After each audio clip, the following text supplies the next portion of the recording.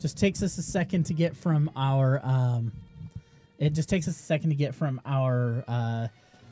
our podcasting setup over into our streaming setup. So we always have to take a quick break. One, to kind of refresh ourselves. Two, because you know, you got to be able to get everything ready. Aw, you don't want to be naked anymore? Well, no, we're going to be climbing a mountain. So the plan for today, what we're going to be doing is we're going to be getting our... we're going to be, first of all, clearing the tower at the top of here because I need this. We just want to get the map over here. And then we're going to be heading over to the Rito, and we're going to be starting some sage quests. You know, because we keep traveling, and Jake keeps complaining about not having Tulin to help him glide. Tulin, and then also... I might do this on my own, but at some point I want to do a playthrough where you get Minoru first.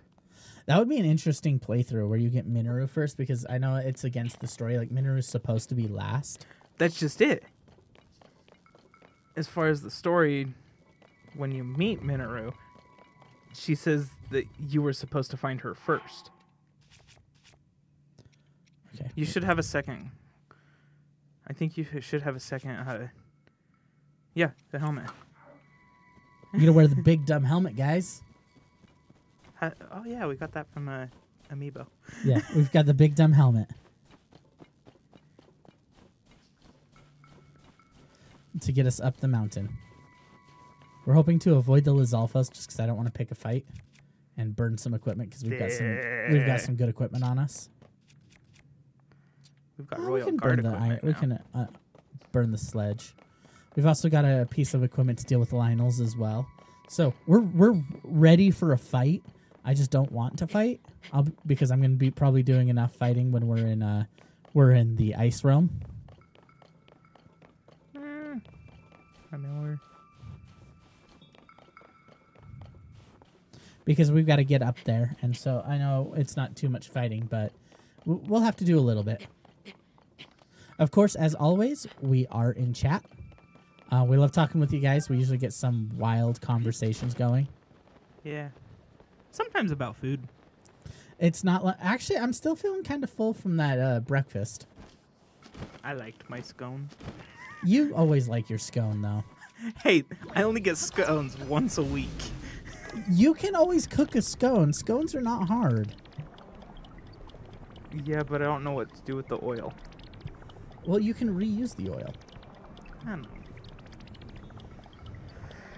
Cheesing our way up to the mountain.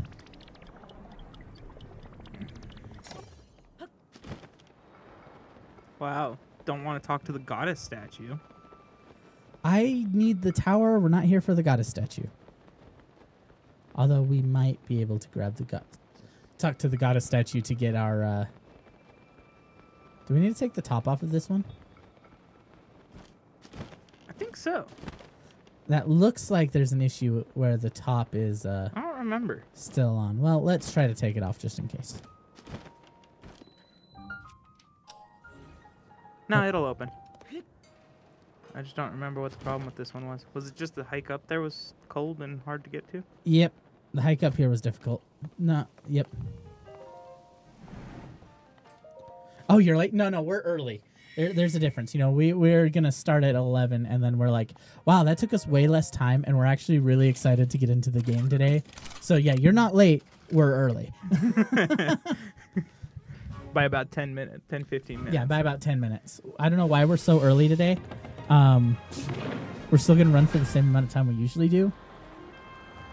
Legitimately, pretty much all you've missed is us going to the tower. Yeah, I've just climbed a mountain. That's it. All we did was And we talked about scones. And talked about scones, yeah. The scone conversation has begun. It's not going to maintain, you know.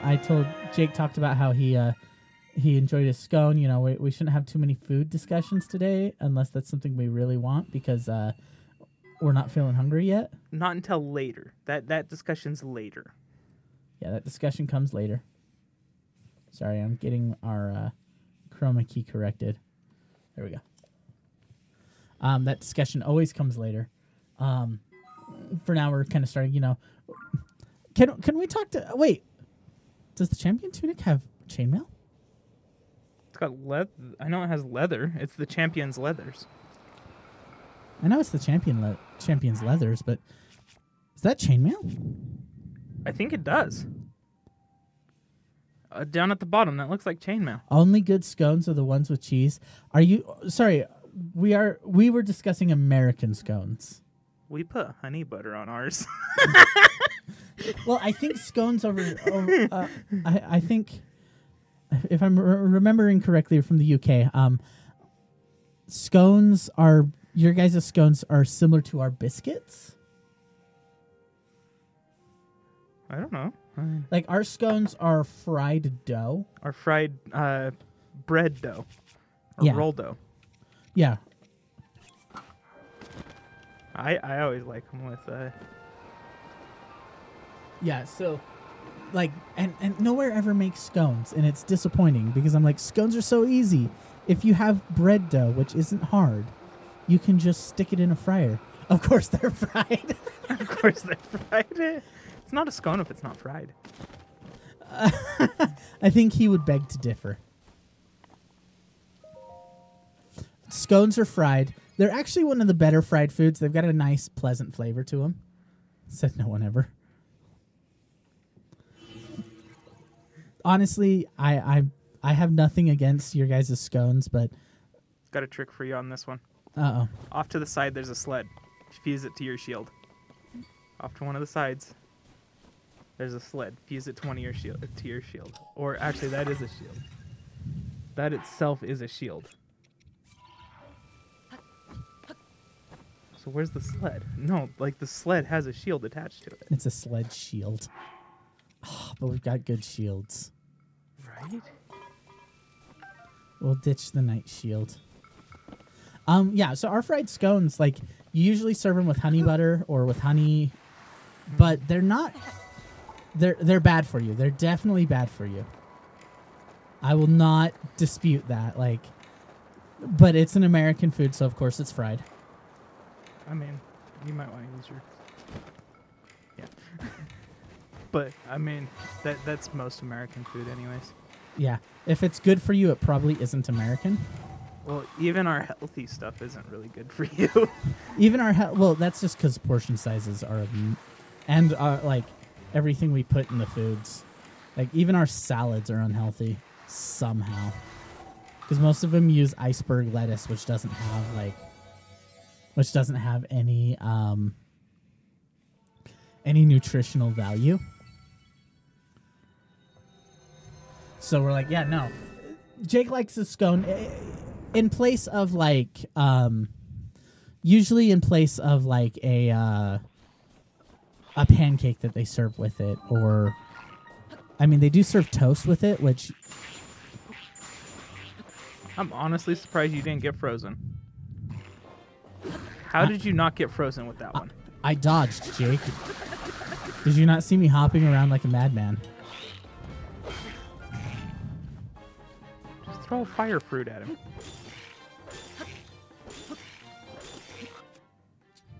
Does that work? Poof. That should not work. Y'all just hate nutrients over there. Yeah, we're all silently like dying of malnutrition. I thought it was obesity. That goes into malnutrition. But it's getting better.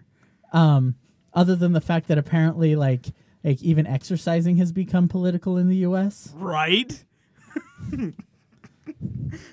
It's really dumb. The politics in the US are so dumb. They're a joke. Man, 0 to politics in 9 minutes. Hey, I just got to say, at least we can provide entertainment for the rest of the world. Yeah, that's all we have on the politics. We think our politics are stupid. We think all politics are stupid. All right, it's one of these ones. Oh, I know how I beat this. I remember how I beat this one. I had to get to the top first. I only went to the top first because if one of them spots you, they alert the others. Yeah. The good news is you can go back to hiding from them. Yeah, but then they investigate. Ooh, he hasn't alerted yet. No, he hasn't. Or just a souped up game show to everyone else. It truly is. It is just a big game show. Like I said, oh, somebody else has seen you. Oh, I fused it to the shield. Use Ascend. Yeah, it is just a big game show. It's a whole lot of. It's a fun game show. Other than the winner gets nuclear weapons. Yeah, not the best way of doing things. Yeah, it's a big game show, but the winner gets nuclear weapons. So Use Ascend. That's how I got to the top. Is I just ascended all the way to the top, avoided them, and then worked my way down. And also, no matter who wins our politics, we know the real losers are everyone else in the world.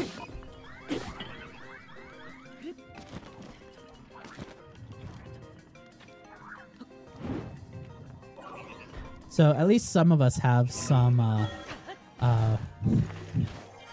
ability to reflect on ourselves and be like, no, our politics are exactly as dumb as you guys think they are.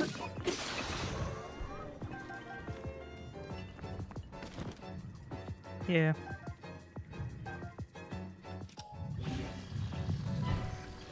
I don't have a weapon equipped. I mean, what else? What is going... Okay. I mean, if they don't just give them all to Israel, then I guess... Yeah, we're not going to get further into that discussion just because there's too much going on. Now there are protests in the U.S. Yeah. And I'd rather not get pipe bombed by either side.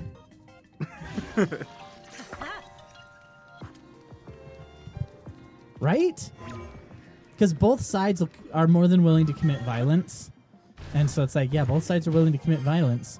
Well, you don't want to tick off either side, but usually by not ticking off either side, you tick off both sides. Well, that's the problem. Is with the U.S. is one side absolutely hates guns. The other side has half the weapons in the U.S. Half the guns in the U.S. Just the U.S.? Right. Yeah, our politics are Let's love their stupid. guns. Let's get off this subject before we get too deep and can't backtrack. Right. Because, yeah, at some point you get too deep in the political discussion where everyone's ticked off. Everyone hates each other, and you're like, oh, well, we're too deep now. There's no going back. Back to Zelda. Yeah, did anybody else notice that the champion's tunic actually has armor? It has chainmail.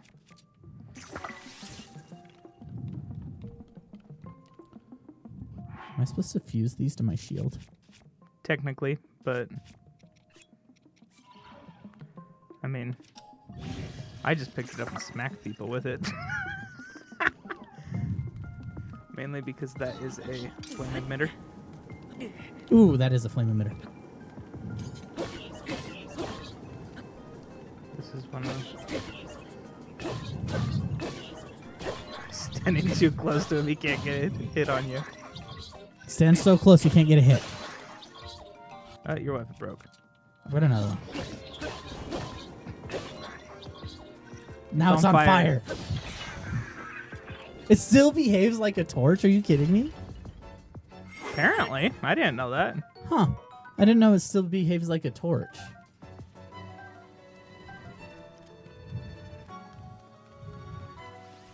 Oh, there's an electric arrow. Why did that not go off? The rocket didn't go off. He shot it. I know. The rocket should have gone off. But yeah, so back to scones, I guess. I think that was the last bit of conversation we were on.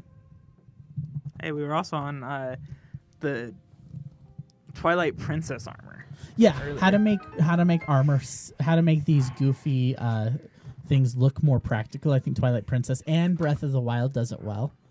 Yeah, the champions. What is this? No. Yeah, this is the champion's leather.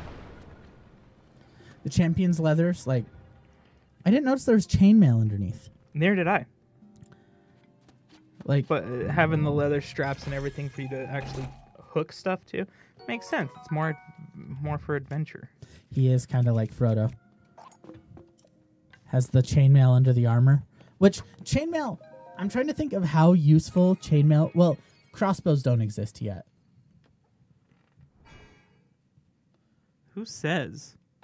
I haven't seen a crossbow. Have This you? is Tears of the Kingdom. We can build anything. Well, no. What I'm saying is, like, enemies don't use crossbows, which means chainmail might be all you need. It's interesting that they show plate and chainmail, like full plate and chainmail. So Link is supposed to be a knight, and yet he wears just chainmail. But that's just it. You can pick up the knight's armor. You can also pick up the royal guard's armor. Because actually, he's not necessarily supposed to be a knight. He's supposed to be a royal guard. Yeah. So Hylians are elves. You mentioned this as we were going off on our tangent in Fallout. Yeah, just elves. They just suck. You know, they don't get good magic. They don't get the long lifespans. Now, my question is... Where's my Hylian buff? Well, my question is when it comes to elves, are their prison sentences longer? It would have to be. So, like, when you get in some serious trouble and it's pretty much a life sentence, is it like 900 years? Yeah, because a prison sentence for, like, an elf or a dwarf, a human prison sentence of, like, 80 years, you're like, oh, I got to spend 80 years? See you guys in 80 years. Right? 80 years, I'll be out. I'll still look the same. 80 years is 80 years. I think what covers that really well is Freerun. If I know some people are not anime watchers, but we are here. Well, I am.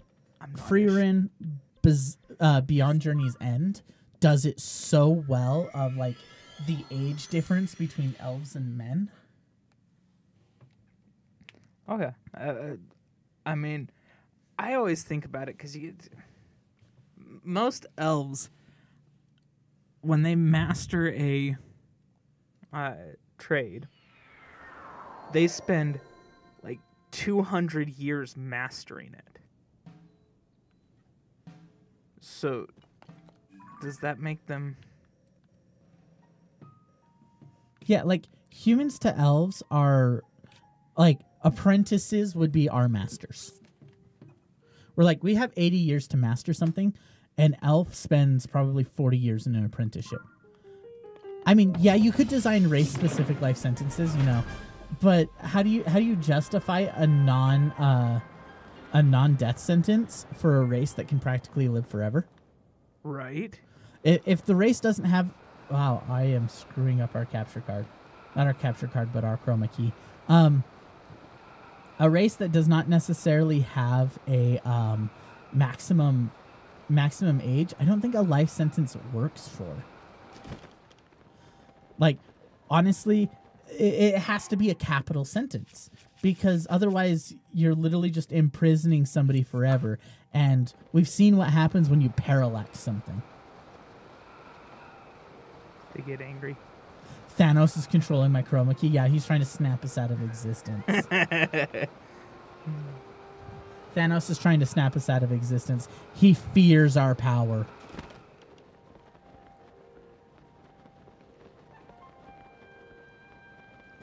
Like I said, you need to put lights in the top corners on the... Or just like an LED strip that can... Or actually put a light up there by our green screen so that it's lit back. Well, that's just it. Well, you're not seeing the... This is hard because I did lighting for several years, so I really know how backlight works and how to properly light somebody's face. So when you put a light just straight behind somebody, it can actually cast a shadow across the front of your face. Okay. So, Jake, you want to come in and do lighting sometime? Sorry, I'm still trying to get our our chroma key working. And I'm on our way to say hi to Tulin. Okay, that's better. It's not the best, but it will. Yeah. So why Tulin. why don't you just flick the switch on? So the switch is on. Our lights are on. There's just no light bulb in this top light. So At least the one directly behind us. yeah, There's no light there. we could honestly probably move one of the lights over. Like the light that we have up in this corner, we can move it over here. Until then, I mean, Thanos is trying to snap my my boom mic, my boom, but he's not succeeding. You know, he'll never succeed in that. Why is it snowy here? Did the weather get worse for the Rito? Yeah. That's pretty much entirely what this... Oh yeah, that reminds me. Is there like a sword on top or something? Isn't there supposed to be a shrine around here? Oh, I was going to that and I forgot. Yeah, to I don't grab think it. you're gonna make it. I'm gonna make it, just barely. The problem is what you're supposed to do is go do Hudson's quest so you can have him come over here and fix the Oh, bridge. or throw a pine cone on the fire. Or just glide from that shrine that I forgot to grab. Oh, you're kidding. We can go grab the one in Rito Village. Okay, here. Because there's one somewhere really in Rito Village, and I'm not trying to remember exactly where it's at, but... Yeah.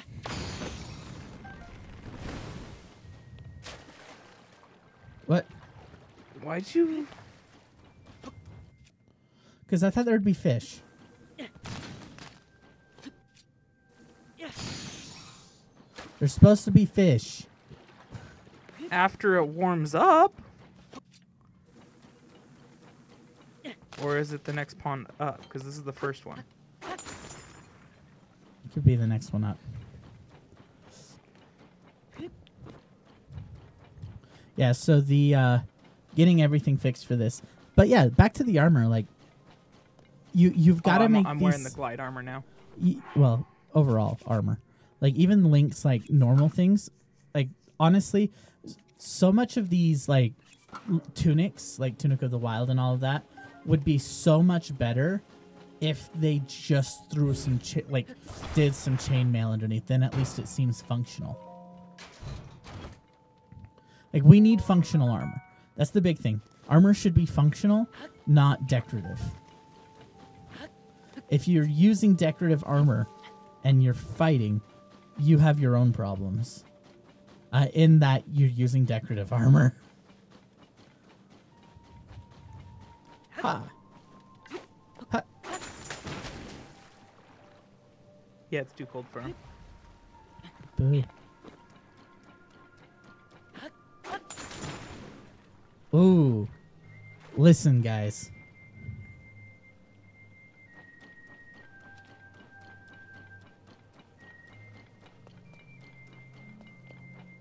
They were going for aesthetics, you know, but at this stage, like, I'm glad that they've started introducing things like that where they've got chain. Just the And small then- details. And then it looks like a full jerkin underneath. Right?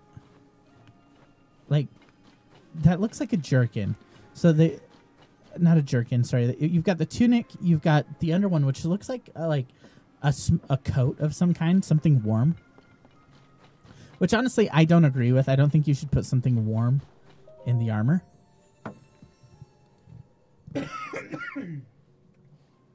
Under the armor, because, good lord, putting something warm under all that armor. That depends on where you're at, though. That does depend on where you're at. And their armor has always looked good. But you can make anything look good. I mean, the simple tunic design with the chainmail underneath and I would have liked more like of a tan just an under shirt, tan undershirt kind of thing instead of this. I love this ethereal rendition of the Rito song for the cold weather. There should be a shrine on this main island. It should be on the bottom. I think it's directly beneath the store. Is it? Let's get to the store, I guess. There it is. Yeah, this rendition of the music, though, it's beautiful. Like, they went hard with the music in these games. I honestly like that this for the Rito, it takes you back to Wind Waker. Well, they always did that. Like, they're trying to ride the wind, boys. We ride the wind.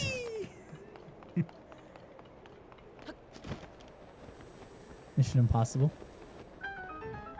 Probably stole the theme from a random remix they found on Spotify.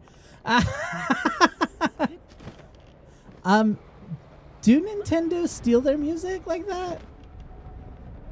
I'm not sure if Nintendo steal their music like that, or if they actually do the work. Like, I would believe it if they stole it, but at the same time, I'm like, Nintendo's been pretty good, as far as I know, about not stealing music.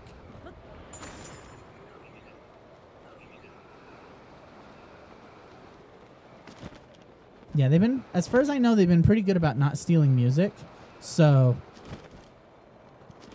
or not utilizing music that doesn't technically already belong to them, or getting permission. So I'm not sure about that. Like, when you talk about like stealing of creative works, you know, Wizards of the Coast, Mr. Guilty over there, like, they're practically thieves. Yeah. Like, it's just a remix. Yeah, Nintendo's pretty good about, like, keeping their games an art form, essentially. Oh, yeah. And the integrity of that art. I mean, they're not usually after the massive amount of money that other companies are, because if they did, there's so much they could be doing right now with their products. Also, where is my Legend of Zelda war game? What are you gonna do? Bokoblins versus Yes. Hylians? Hylians, Bokoblins, Moblins, the undead. Where is my Legend of Zelda war game? And then you've got the Zora, That would actually be really cool. All right, I want the concept art on my desk by Monday. You think I can design stuff that easily? No, you can't design anything. Honestly, I really want to know how a lot of these groups set up their 3D models based off of legitimate video game figures. Do they use the... A lot of them you can go into the files of the game and rip the 3D image, yeah. and then probably run it through. Here, you take over. I'm doing research.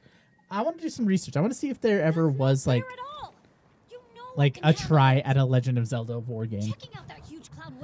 There was several Zelda games that were scrapped. Heck, there was actually supposed to be a Wind Waker 2, and that got scrapped. Yeah.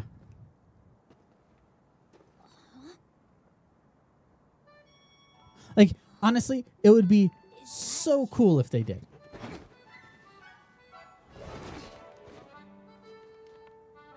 It is you! Never existed. Link! There's STL files everywhere. See, where do you get the... I want to know how to make those files.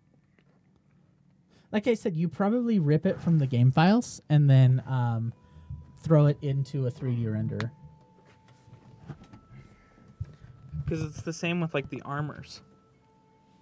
On Reddit, it looks like 4 years ago there's somebody talking about a war games. Like, is there a huge huge like cry for this? I would love for there to be that.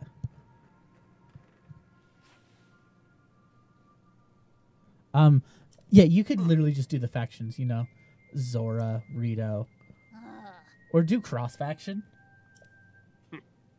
and and just do like essentially heroes and villains, Right. and then have essentially sub factions. You know, the Rito work best with the Rito. The Hylians kind of work with everybody. The Hylians work well with everybody. Maybe they don't have the strongest specialized units other than Link and Zelda, or the Hylians. The Hylians are focused on their heroes. Link, Zelda. The King. You know, and then each faction, you know, Ritos are mobile, very mobile characters. They have fly keywords to get over terrain. Rito have special abilities about swimming, which means you could implement some kind of water system, like maybe just like little like throw-ons that you put on the table. Like that's like this is the water. Well, like in this game, Zora weapons, when you're wet, deal additional damage. Yeah. It doesn't mean you have to be swimming. You just have to be No, Zora would be healers. Support units. They'd have very strong support units just because of and very Mifa. strong melee units. That's just because of Mifa. Well, no, it's supported that they've got healing magic. Not just from Mifa, but overall they have healing magic. So like their faction, their units are very strong into heavy melee and heavy support. Whether that be by giving cover through water in some way, or by healing units. And then of course you'd have the Gerudo, which would just be strong fighters. They'd have to be very strong fighters. They'd have to be very durable. So they'd be your tanky kind of units. Do you know what I laugh about with the Gerudo? I mean, I know that this game is not... What race would win? That's the thing. So, in a fight between them all, if they were all to pick a fight, I don't know. Honestly, all you got to do is the Gerudo annihilate the Rito. Lightning strikes. Yeah. But not all of them have... Yeah, so lightning strikes, the various kinds of magic that it's been showing that the Gerudo have. You know, you've got the sisters from Ocarina of Time. You've got the Demon King Ganondorf from any Zelda game. He's usually Gerudo, so definitely that would be like your infantry, your heavy infantry, and then Rito. So the Rito, I think. Honestly, if you were putting them all in a fight, I do think ultimately it's the Gerudo that come out on top. Because they completely annihilate the Rito and the Zora. That's just it. The Zora could wait everybody else out. Not until they start zapping the water. Yeah, they're winning 100%. Because Rito and Zora, they zap the water. They zap the water and they just start calling lightning. For Hylians, you know, they're strong fighters. They tower over Hylians, so they've got a size difference. Unlike Hylians, which favor swords for some reason, for some stupid reason, the Gerudo have it right and favor spears and polearms. Hey, the Hylians use spear and polearms. Not as often though. Most people that Got one I on see me right now. are bearing swords. So I'm like, okay, because the Hylians are bearing swords, they lose because of the polearms. The ones that use polearms do even the fight, but Gerudo have a significantly longer reach. So, should I go for the quest or the tower? I think the only people go for the tower. The only people that the Gerudo have an issue beating are the Gorons. Honestly, the Gorons would be really difficult for everybody. The Gorons are difficult to deal with. The good thing is they don't really favor. They favor slow weaponry. I don't know how they fare against, like, because of their rock. It's so hard to fight them, but they're also not warriors. Oh, I know, but their defenses, the defenses that they have. Yeah, I think the Gerudo do manage to overcome that. I think it's a more fair fight between the Gerudo and the Gorons. Not only that, but the Gorons, they learn to use themselves as a weapon. Yeah. To the point where you can launch them as a cannonball. But that's the rare Goron. That's not every Goron. And Gorons are not a warrior group like the Gerudo are. Gerudo up against Hylians, I think the issue is their spell. Yeah, slow, lack of skill. You know, they gotta come down the mountain. All you gotta do is get on top of a hill, and you lose to the Gorons because they'll never bring up enough momentum to face you on there. So Gorons are better on the high ground and coming down. They'd be a good like cavalry style enemy. But without the skill and combat, I don't think they manage it. I think the Gerudo take the cake.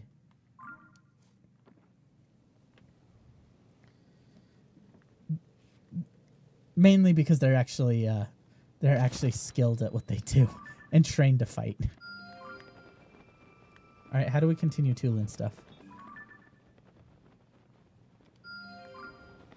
I gotta meet him down there. By the two fires, there's a cabin. Yeah, and then the Gerudo take the Hylians.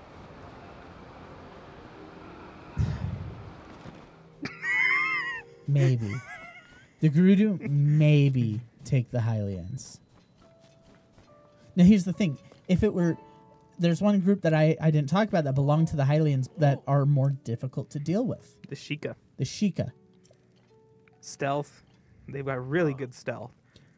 As well as technology. Yeah, the technological advantage that the Hylians would have over the Gerudo might overpower them.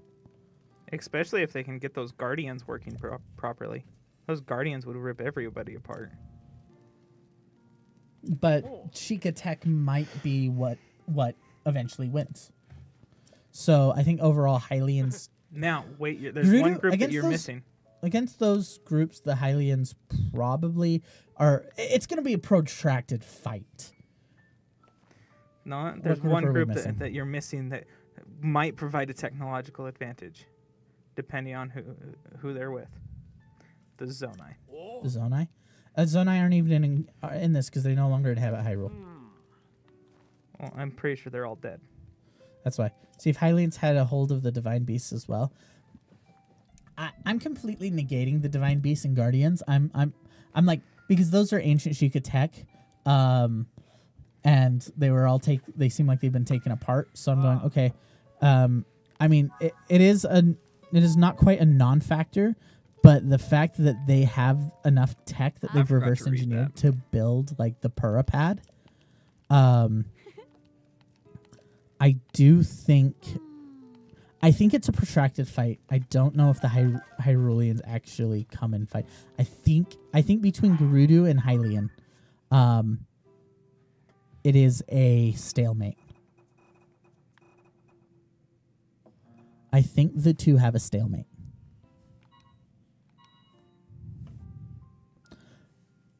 Against the other three races, oh yeah, they annihilate them. The Gerudo annihilate them. They have a tougher time with Gorons, but they eventually bring them down. But they annihilate the Rito. They annihilate the Zora. And it is just a knockout, drag-out fight between the... I don't necessarily remember where the cave is. Yeah, it's just a drag-out fight between the Hylians and the Gerudo. And I think we've seen this before, because I think in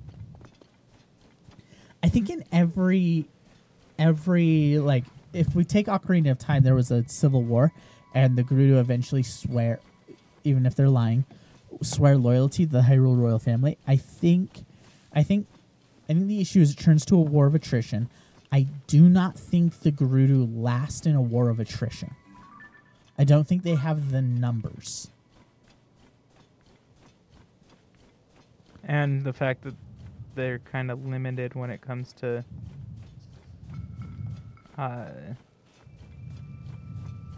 what is it called? They're as far as numbers, they don't reproduce very well. They have to utilize outside forces, and if the Hylians are at war, you've eliminated in a war of attrition. If it essentially goes longer than 5 years, you annihilate the Gerudo. Without the Hylians, Because the Hylians can replenish their numbers. yeah, but without the Hylians, how would the Gerudo?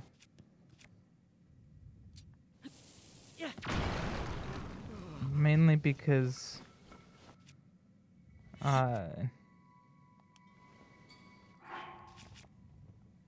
I mean, you think about it, the Gerudo are depend on Hylians to reproduce pretty much. Pretty much, yeah. I mean, there's only one Gerudo One born Gerudo every male every 100 years. Where do they get their food from? The desert? Cactuses. They also, I'm not sure about food supplies. That's the other issue. They probably hunt Moldugas. You could definitely hunt down Moldugas. Yeah, I could see them. In all reality, a Molduga would provide a plentiful amount of food. Not gonna grab the bomb flower?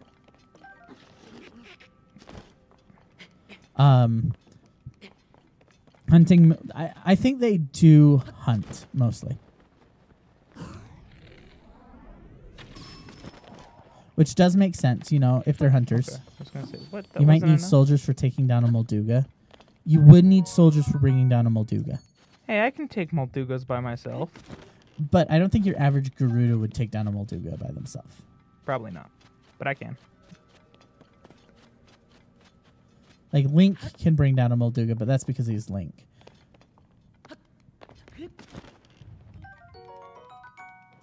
Okay, Gotta grab the sticky back lizard. to the miniatures game. We got to talk generals and heroes. So the Zora obviously have Mifa and Sidon as their primary heroes. Yeah. The Rito have Teba and Tulin. No, we're allowing. Oh, We're allowing- cheap. We're allowing from the past, so Rivali. So no Teba, Rivali. Come on, Dude, it won't let me climb. you're in the middle of a snowstorm. You can still climb in a snowstorm. You can't climb in a rainstorm. You don't slip in snow, No. but you did it in the middle of a fight. The thing is I was at such an angle that it was not yet. I couldn't climb, but I couldn't Run. Oh, run. okay. It was at that angle. Sorry. So yeah. So the Zora have Mifa and Sidon. Rito have Rivali and Teba. Although we kind of need a melee combatant for the Rito. The Rito don't use melee very often. Okay. They do have swords though. I remember seeing those. Okay. It's like a feather blade or Gorons something like that. have I don't know. I wouldn't say Yonobo. No, not Yunobo. He's not a fighter. What's his face? The protection guy. The divine guy. I can't remember his name. As you can tell, I'm not too fond of the Gorons. Well, I gotta figure out where this cave is. Daruk. Thank you, Daruk. So the Gorons have Daruk as their hero. They probably need another one. There's probably somebody else. Or they just have one. Each faction has their champion, and then a generic commander.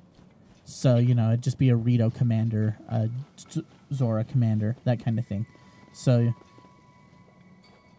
in which case, I think if we're going that route, because honestly, I think each one only has one, you'd want all of them to be combat focused, for your champion. So you'd want Sidon instead of Mifa. You'd want Daruk. You'd want Rivali, and of course the Gerudo princess, not the young one, the chieftain, the champion, because that like the only person that doesn't get the champion are the Rito, because their champion is not combat focused, and that kind of balances they're pretty it good out. archers. Not Rito, sorry, Zora. Yeah. The Zora wouldn't have a combat focused champion. They wouldn't, which is why you do Sidon instead of Mifa. I think there's supposed to be a. It says South Hebra Cave.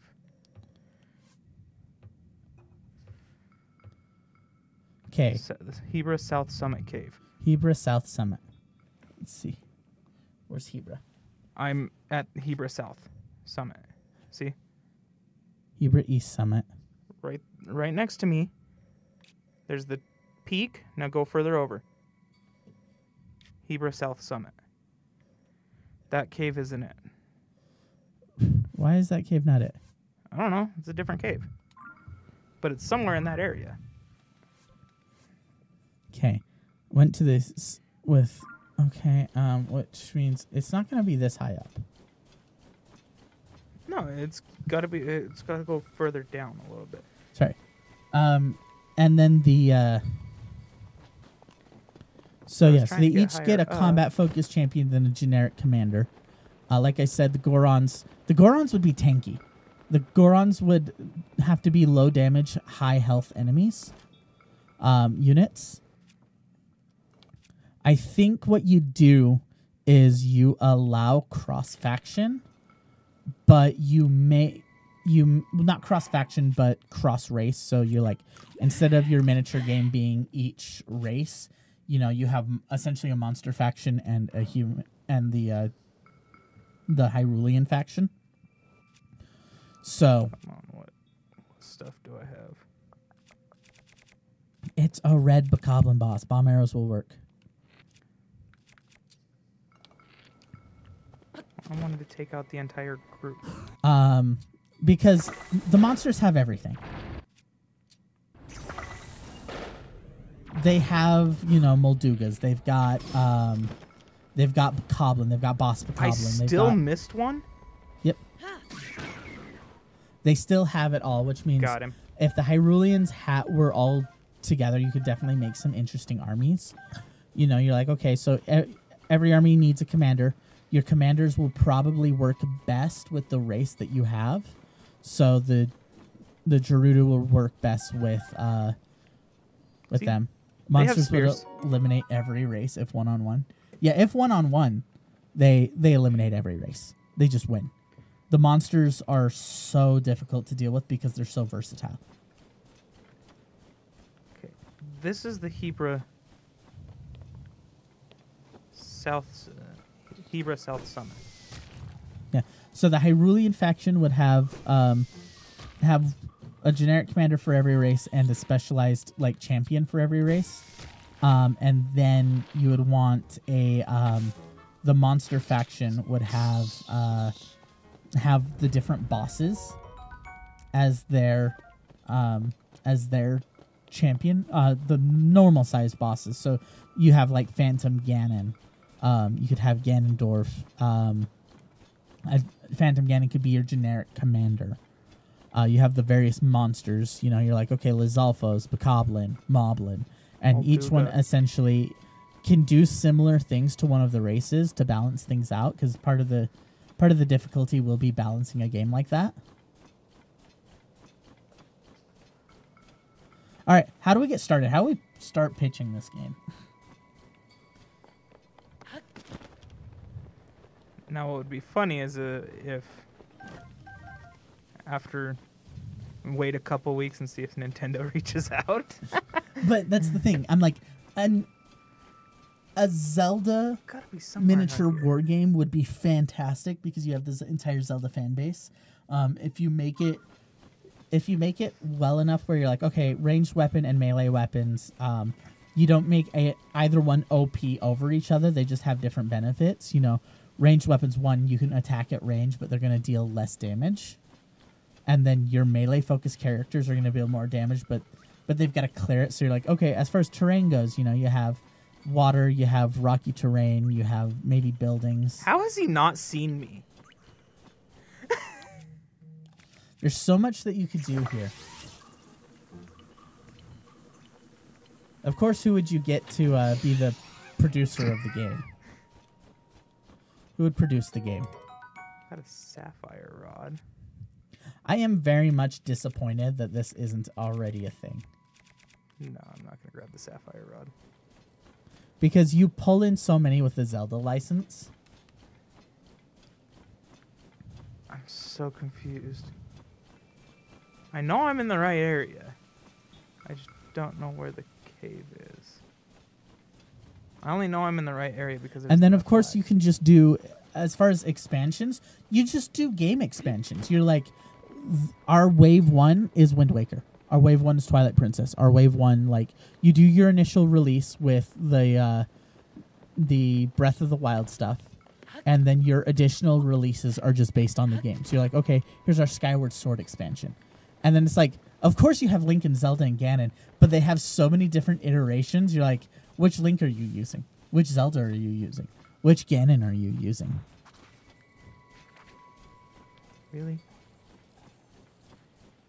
And then you just change the cards, and you're like, up until like the only difference would be armor wise, and you can do special releases for that. This could be such a cash cow because you have 20 years worth of games that you could take inspiration from for your expansions. Okay, these flags are supposed to mark that you're on the right track. You would never run out of content.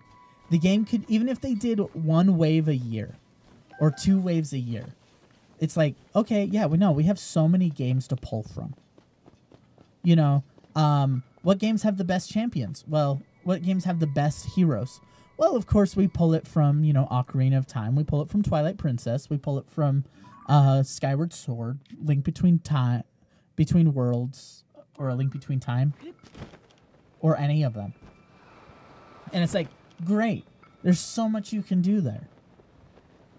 There's no way, if a game like this were properly developed, that it would fail. And it could have so much money in it that all you got to do is build the community. Once you release the game, all you got to do is build the community, and a good number of them are built in because everyone grew up on Zelda.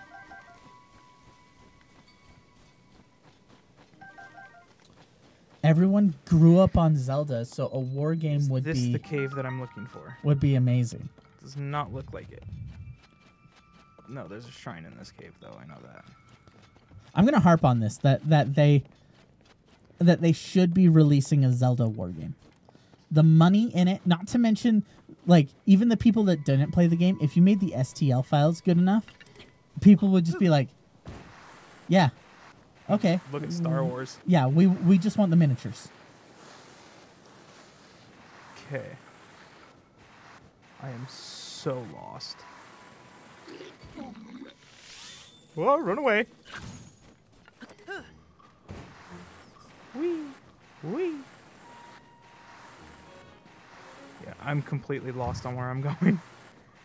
I legitimately, this entire conversation, I've been trying to find that cave. Wait. You're supposed to be the guide, Jake. I know. You're supposed to know Hyrule. It's been almost a It's been almost a year since It I would played be this quest, so but- much fun. I would play it. I'd put my money in it. Put it on the Zelda forum. Where's our Zelda war game? It'd never get old. You'd be able to play your favorite time period.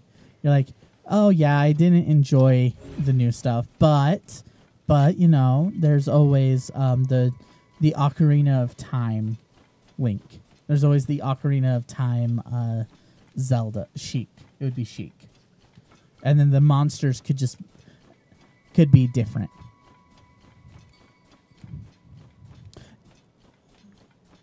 Jake, are you Googling it?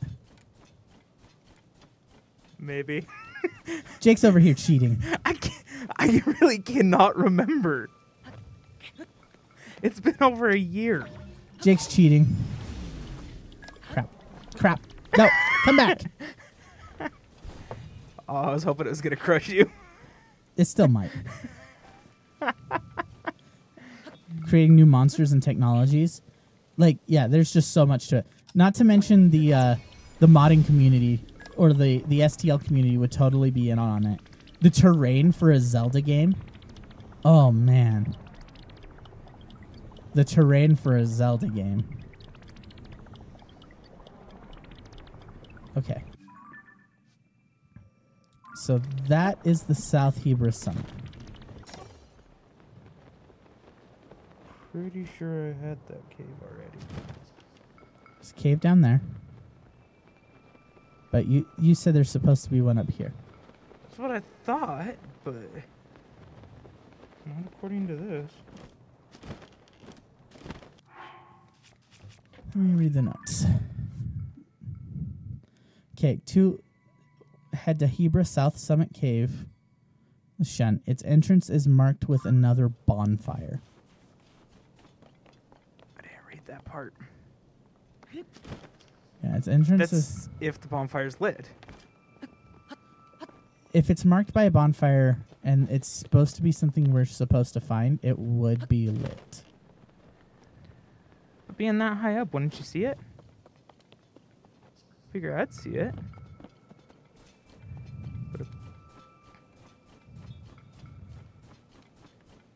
Why were you following the flags? Were they supposed to mark where it's at? I figured the flags were the trail to lead you there. What else would the flags lead you to? Certain death.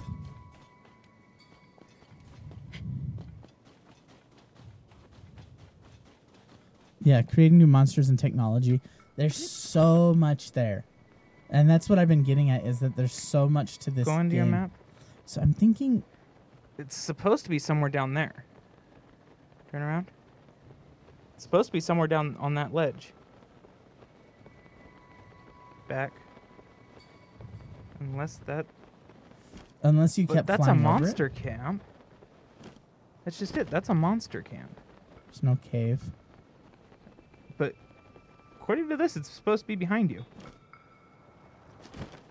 Wonder if they made the cave purposely hard to find. They probably did. Marked by a bonfire. There's a fire.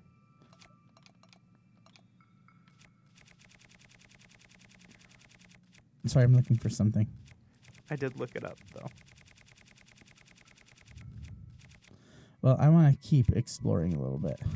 Are you going to throw a pine cone at it? I'm going to throw a pine cone at it so that we can get some height. We should have a pine cone. I picked up some pine cones.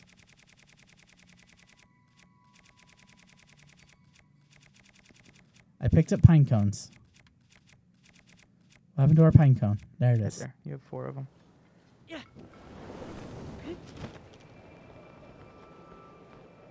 Okay, you said it was supposed to be over here? You know where that flag is that I showed you was? Yeah, at the top? It's supposed to be just down from there. There's a large ledge.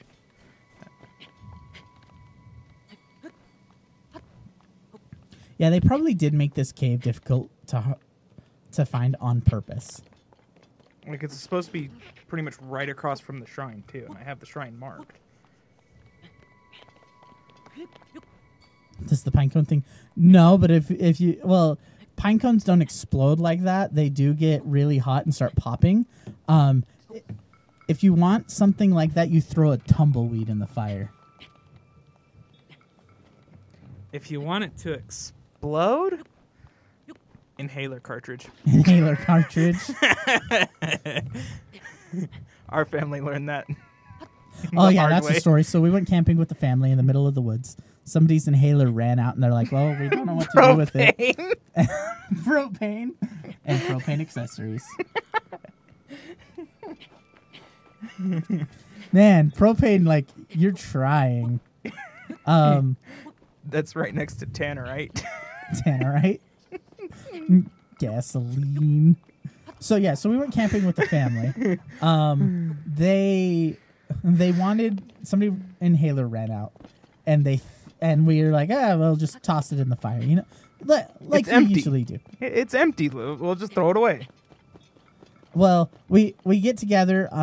Somebody brought back the water supply, because where we camp we don't have any water anywhere, so you have to drive camp down. off the road in the woods somewhere. Yeah, you've got to take a truck down about 20 miles to a ranger station, fill up 35-gallon jugs of water, and bring it back. So go onto your map. See where that over to this way a little bit more down. That ledge right there. That's where it's supposed to be. It's not a ledge. That's not a ledge, Jake. And there's the monsters. I know, but that's where the cave says it's supposed to be. There it is. Oh, okay, there it is. Legitimately, marked by a giant bonfire that you stuck inside the cave. No wonder we couldn't find it. Okay, but yeah, so we threw the cartridge in, decided the water arrived, so we all stepped away from the fire, and then the entire fireplace exploded. Kaboom! Oops. We're like, well, we're glad we walked away because the fire was going, which means if we would have been around that thing, it would have sent flaming wood and ember everywhere. It did anyways. But it would have been sent to us. So we're like, well, we got lucky. And we're like, well, we blew that up. Of course, there was the gasoline incident. Which one was that? So our older brother Josh. Yes, there's one more of us. He's not a gamer, sadly. He's not cultured enough. He's a partier. I I always feel like you have either partiers or gamers. It's the subclass you choose.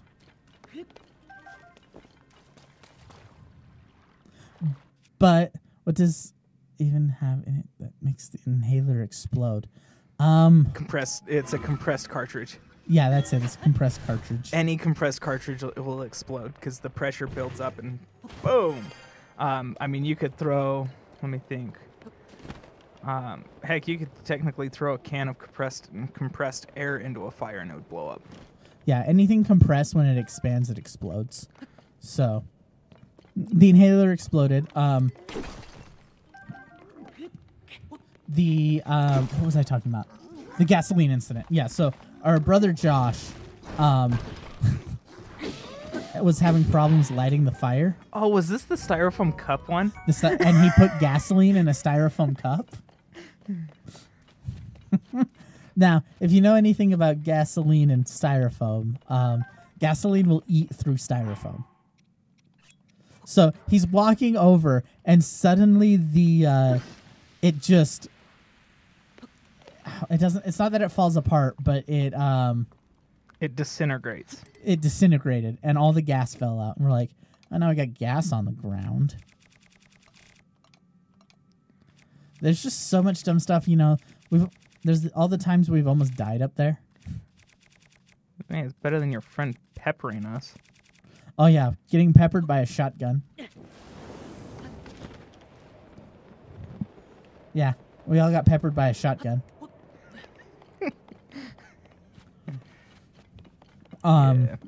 We took Chris up. If you've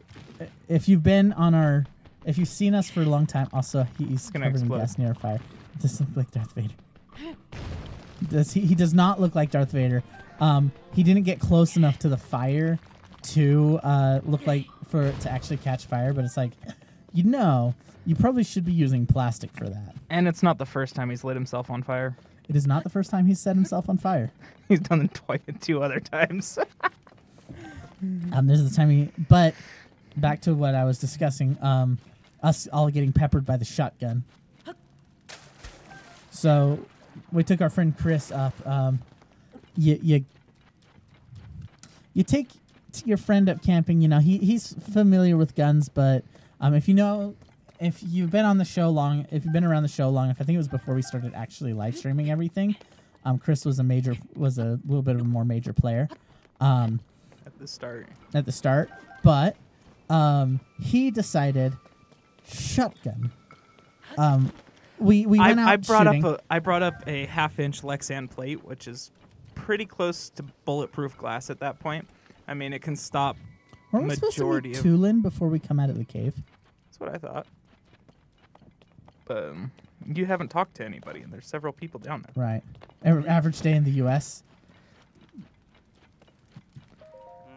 I mean, more people are carrying guns now than ever before. But we're going up shooting. We're actually very safe with our shooting. We set up the targets. We shoot at about 100 yards. Usually about 100 to 150 yards. We're rifle shooting. Yeah, we typically do rifles. If we're doing handguns, that's typically about 30.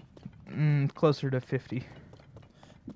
But so we're sitting there, we're shooting. We have a big Lexan plate that Jake brought up because we're like, if we shoot it, what happens? I was more curious because I know that a 22 is not going to go through it. I was curious on how big of a round. How large of a caliber do you need? And how fast does it have to go? So, for instance, we had 30-30s and a 30-06. The 30-30s didn't go through. But it also did not ricochet. We had the, but we also had what was it called? We had the AR-15s. A ballistic dummy? Honestly, we should probably get a ballistic dummy. It'd be really fun.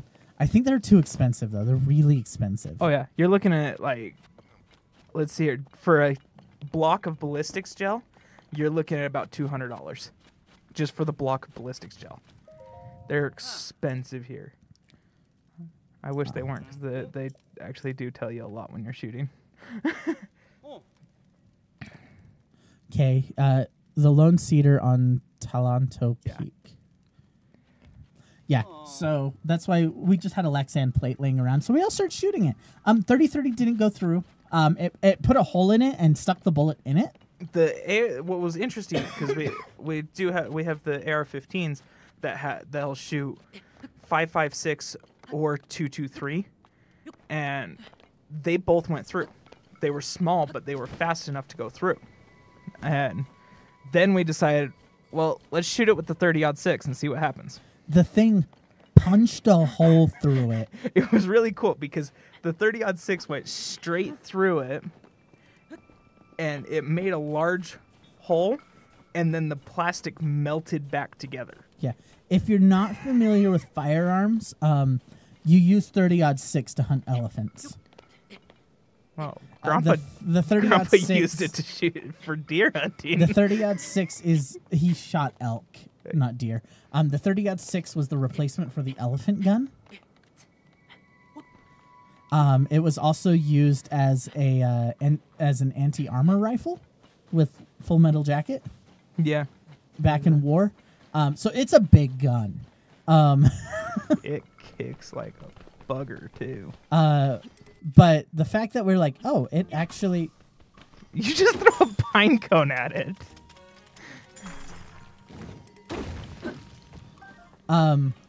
But we get finished. We finish shooting, and there's what's called cleanup.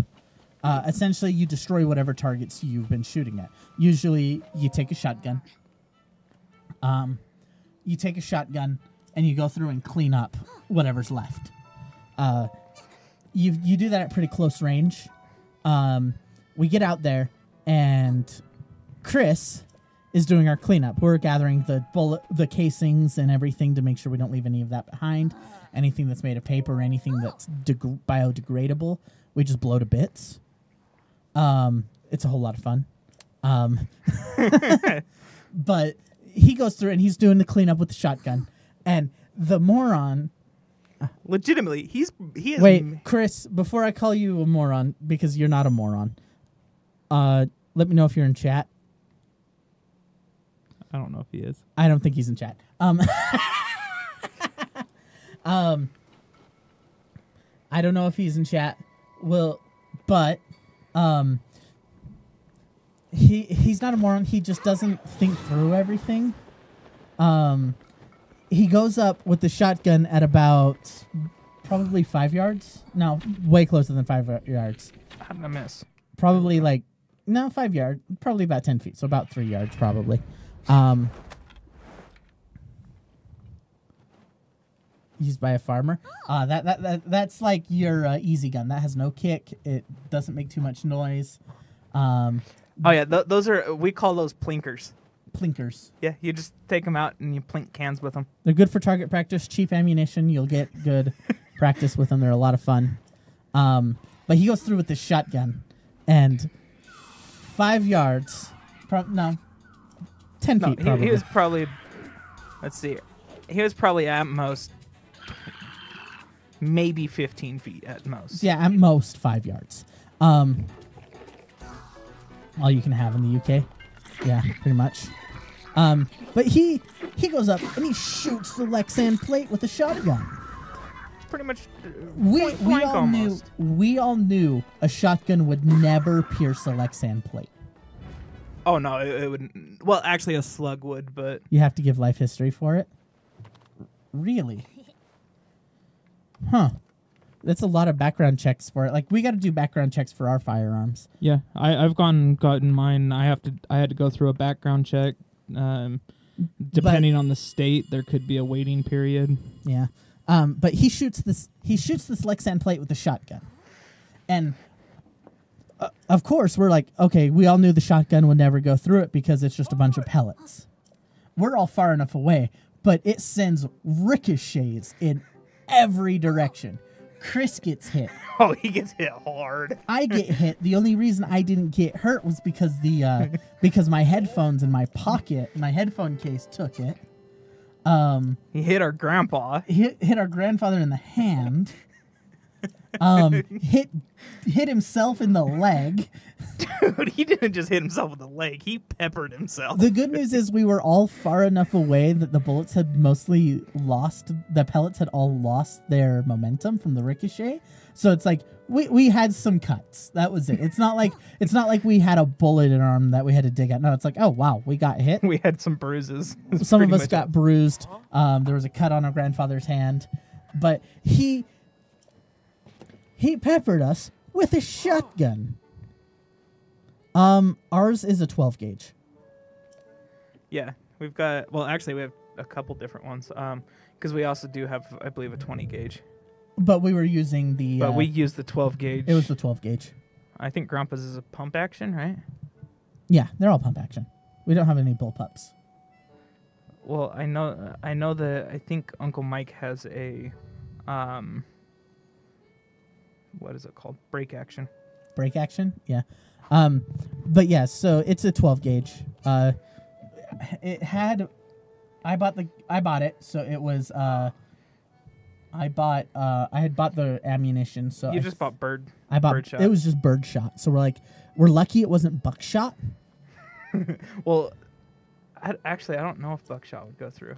Buckshot, I know a slug would. Yeah, a buckshot wouldn't go through. It would have ricocheted like that did, but it would have hurt us more severely. I'm glad I went with birdshot. And from then on, we always tell the story about how Chris shot us. Hey, I did learn something new. Have you? He's stating to the side of the glass, how come all the pellets didn't go straight into him? So because we had laid it at an angle. Some of them went up. Some of them went up, some of them went back. He was standing in front of it about 5 yards, but because it was standing, it wasn't at a perfect angle. We tried to put it up as straight as we could, but it laid. He got hit. He got peppered. He got peppered. And of course we were all like, "You moron!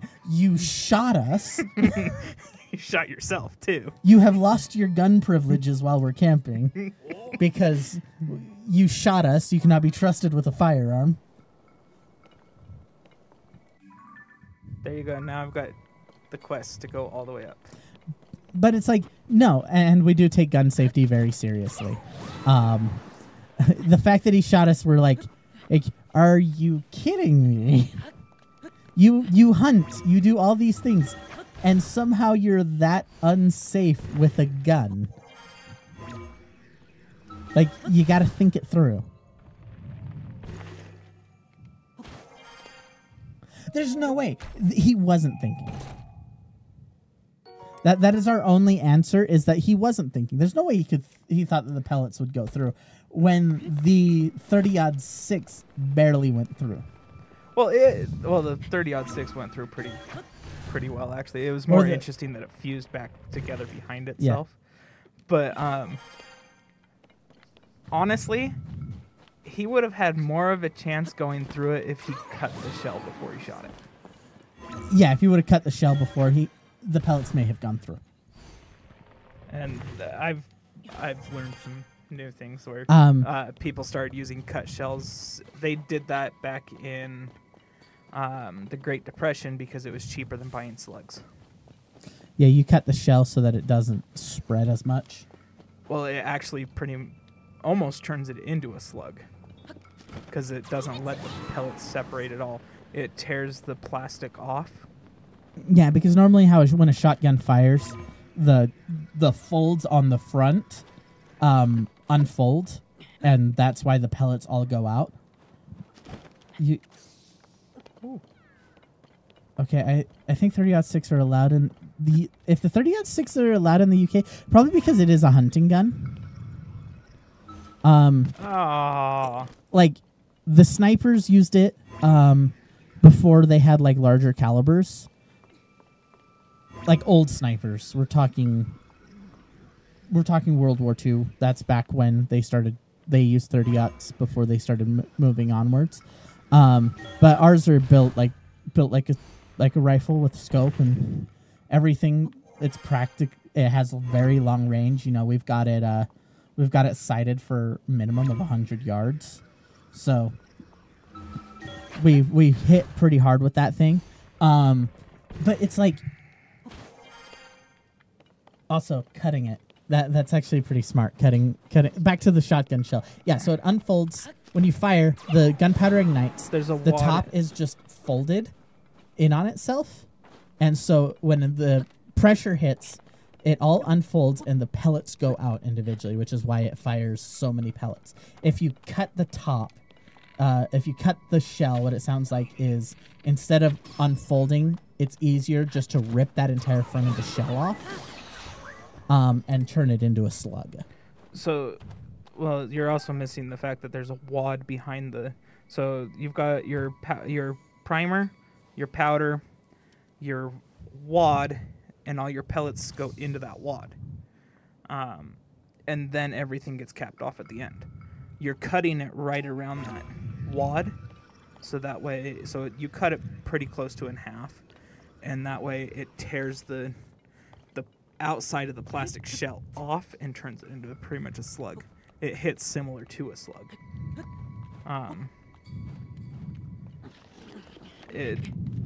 It was considered the poor man's slug because when it was they would use them in the Great Depression as a slug because ammunition was so expensive. But it was kind of interesting to learn about. Now there's so many different types of shotgun ammunition that, I mean,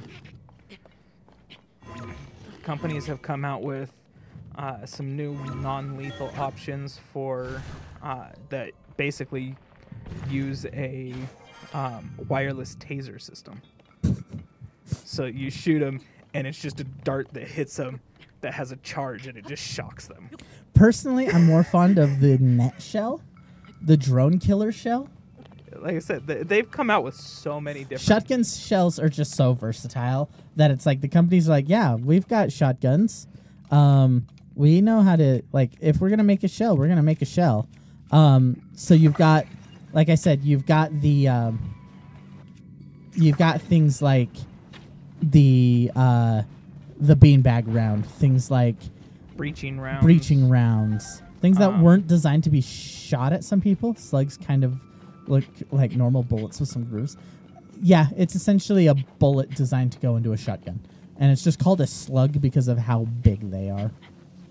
Yeah, it's pretty much designed. Let's see here. How would I describe it? How would you describe a slug? It's a big bullet. I mean, Don't worry, man. We're trying to get you on the UK watch list. Don't mind if MI6 shows up.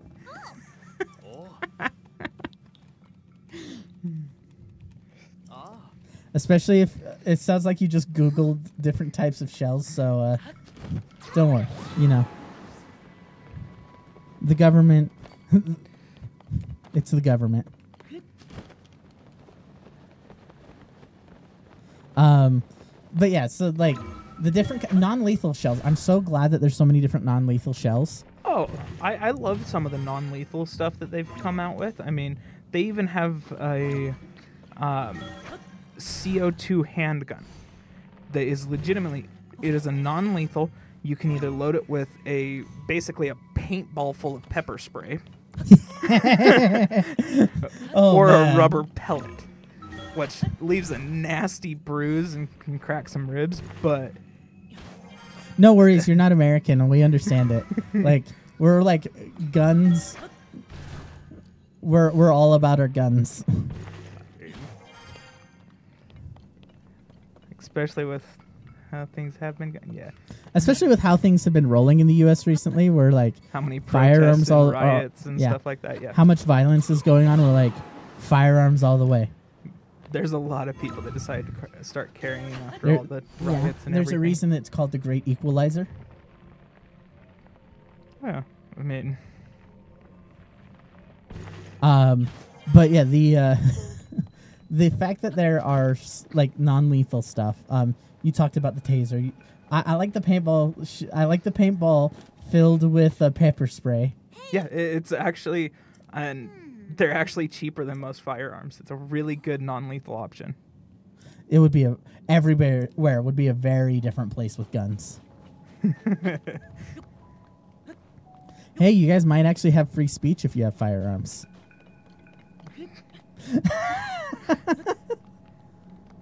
I've heard about hate speech laws. But yeah, I'm trying to think. I've got. I mean, some of the areas that we go to here in Salt Lake aren't the best, and I'll carry to those places because they're scary. Oh yeah, we can't say a lot here. We can say anything that we want. It's just we might get the wrath of the woke mob. But they're not armed. Got a point there. We can be as insulting as we want. That's what matters. Like I'm not going to get into it because this is getting back into the political stuff. Guns are fun. One thing that I also understand why people don't want guns. They only live on Twitter. They're not here on Twitch. They can't shoot. They can, but it's mostly themselves. Smith and Wesson. Dark. Smith and Wesson actually came out with a 20 gauge revolver. A 20 gauge revolver? Basically, it uses the 20 gauge shotgun shells, and it's a revolver. Ooh. But you can load it with several different types of ammunition. So you could load it with, they have different rounds for it to the point where I think it's also part of their,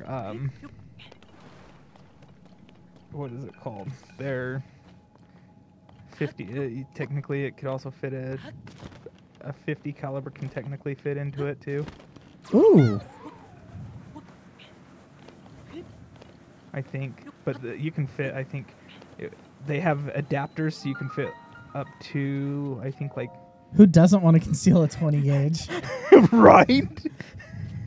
Well, it's like, apparently you can get I'm actually going to find a picture. I'm trying to remember what it's called. You'll have to look it up. Look up Smith & Wesson revolver 20 gauge shotgun shell. That'll tell you what I'm it actually is. looking up something else. What, Smith & Wesson makes a 50 cal. Oh, the Smith & Wesson 500. Those are great. But even better than that. What, the snub nose or the... Did you look up the snub nose or did you look up the extended barrel? I looked up the snub nose. The extended barrel's better. Because you can get a 25-inch... A 25-inch barrel? Pretty much turning it into a rifle.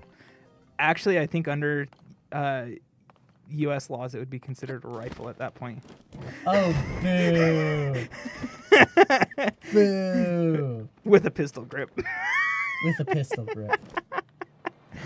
Boo, no. That's dumb. They classify it as a rifle. So this is a 50 cal. Bad image. Really bad image. But yeah, Smith & Wesson makes a 50 cal revolver snub nose. You want to break your wrist? You shoot one of those. Actually, people have broken their wrist with that. Because okay, handguns. The length of the barrel has a counterweight on it because when you fire, the kick is going to come up. And if you're firing properly, the gun is out in front of you. Which means when the kick comes up, if you're that's insane. Well, what would actually happen is it would kick up and it'd smack you in the face. So a long barrel, you have a counterweight, so the gun goes back instead of up. Because when it goes up, it tries to go up, and most people who know what they're doing, they'll just let their whole arm go. Or they're holding with two, and they'll just let it come back. Somebody that doesn't know what they're doing, so it can blow two heads off. Yeah. Hey. Well, no, it leaves a nice big dent on your forehead. So, and as far as there is two different types of 50 calibers. You have the pistol version or the revolver version that is legitimately a cartridge, probably about that long, and maybe about that big. It's not too big. It's not extreme. It's big for a bullet, but it's not massive. But then you have the 50 BMG that is absolutely massive, and that is a rifle round. This pistol shoots the smaller. You can get them up to like 500 grain. And grain is the amount of gunpowder that's in the cartridge, that's in the bullet itself. So as you get more grain, higher velocity, a lot more kick. So a 50 handgun though is absurd because why would you ever need a 50 handgun? Like that I have the answer. It's for when somebody breaks into your house and is hiding behind the refrigerator. and there's also a reason for the 50 BMG. It's for when somebody breaks into your neighbor's house and is hiding behind the refrigerator. Well, I know that a 50 BMG is an anti-tank rifle. Well, I mean, Full Metal Jacket, or an HE round, it's an anti-tank. I call it the freedom round. The freedom round.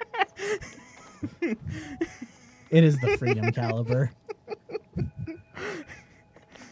50 cal is the freedom caliber. I will take no other answer for the freedom caliber, except for maybe the 45.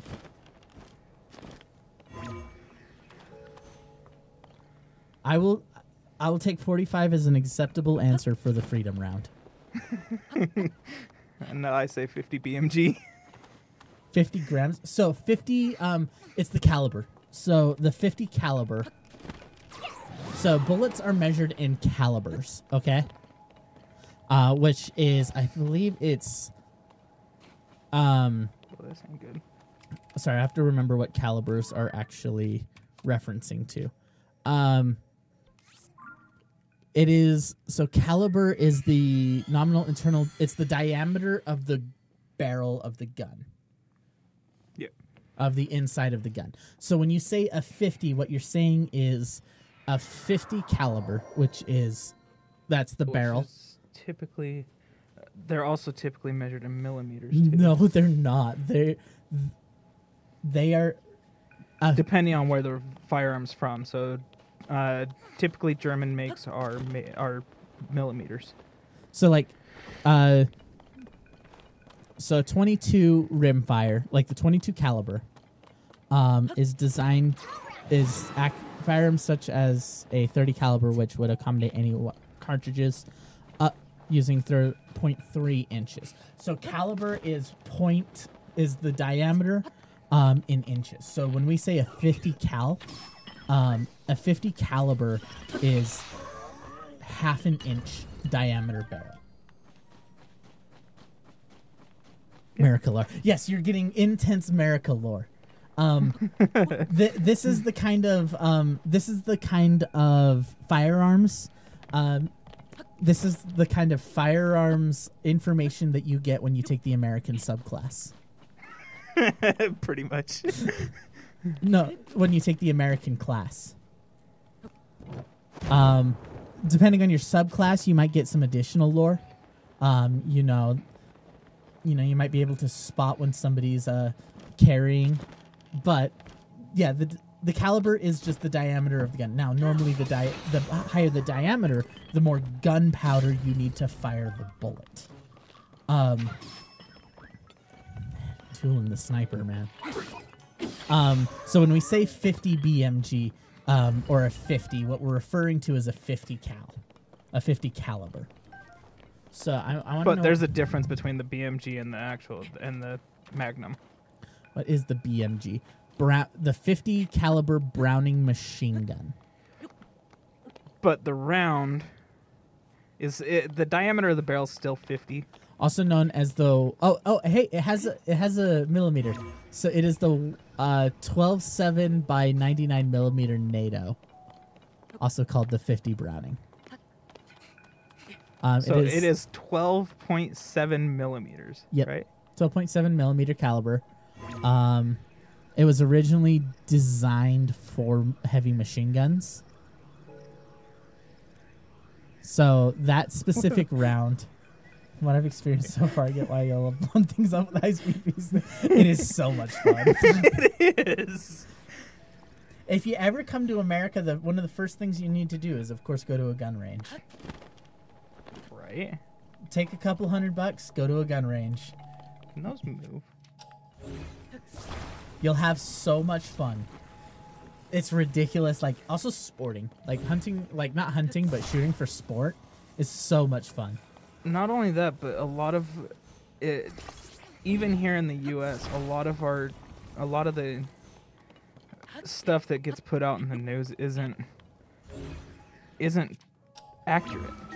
The streets are already practically a gun range, depending on your city. Yeah, I mean, So if you live in a safer city, you don't have to worry about it. Honestly, the firearms, the firearms violence rate is a little bit overblown, I believe. Yeah, it definitely is. That's because they can't take the country as a whole. When you start Chicago, yes. So it's individual cities. You got to understand that the United States, the size of the United States. Oh, a lot of people don't realize how large the U.S. is. And so when you try to take the gun information for the entire U.S., it very much nullifies that states have very different laws. And oh my lord, I'm being consumed by the void again. Something's wrong with our chroma key again. I'll just slightly adjust it so that my eyes are not being taken. So the issue is I've got green eyes.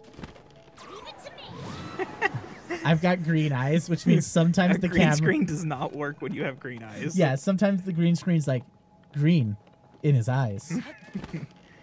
Let's actually make it snow in his eyes. Yeah. Yeah, so the size of the US is so big. It's like, you can drive for 12 hours and still be in Texas.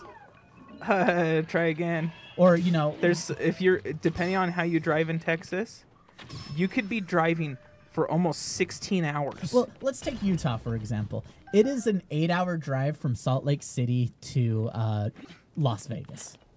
I thought it was 6. It's 8. It's 6 to Mesquite. Huh. So it's like it is ridiculous how big the place is. I took a train from Salt Lake to Chicago. That was a 30-hour trip. 20 hours from Salt Lake to Chicago if you were driving at 80 miles an hour. No traffic. So the place is just huge. So with that many people, and it's got a population of like 300 million, I think. How many UKs can you fit in Texas? I honestly am not entirely sure. There's got to be a map somewhere where I can find like the size of Texas versus the UK. And that's where it does. So, Majority of the U.S., like, we typically, if we are going to... Let's see here. If we're going to tell somebody, hey, we're going here, we do not do our measurement by distance. We use it by miles. No, Not miles. We use do it by time. Like, we'll go, oh, yeah, we're going to go to, let's just continue with Vegas. We're going to go to Vegas. We're going to leave at 6 a.m. And they go, okay, well, we'll leave at this time. And we go, okay, you should be down there at about this time. So that's... We no longer, we stop measuring by... There it is. There's the... for reference, there's Texas versus the UK. That's just Texas, our second largest state. Yeah, I think Alaska's got the Texas beat. Utah versus UK size. Let me see if I can... It's easier to compare the US. I mean, oh, so yeah. So you take up, like, the UK's maybe, just the mainland is about the size of Utah, like, lengthwise. The size of Utah and Idaho. But it's huge. So is there any way I can, like, zoom out? Legitimately 2 states. I would love to... You know what? Why don't you just set it up as a window? Give me a second. I'm actually... I'm pulling this up real quick. You set it... Yeah, put it as a window.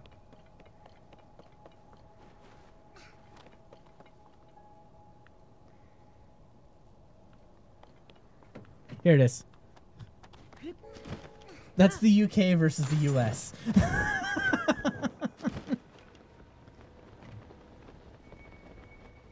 And a lot of people don't look this up.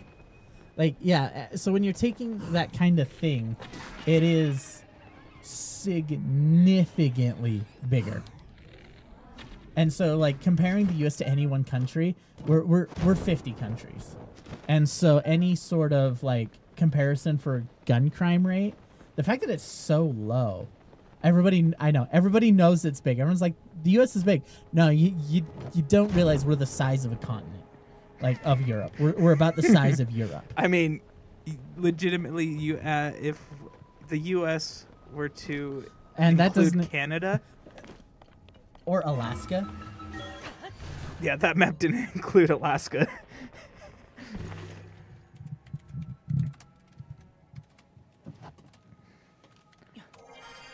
Let me see. Here, I found one. So, Alaska is by far our biggest state. Yeah, and in size, yes. In population, no. Alaska is by far the biggest state. And here's your comparison for Alaska versus the UK. Where's the UK? That little thing in the middle. I thought that was a small. I thought that was one of the not districts.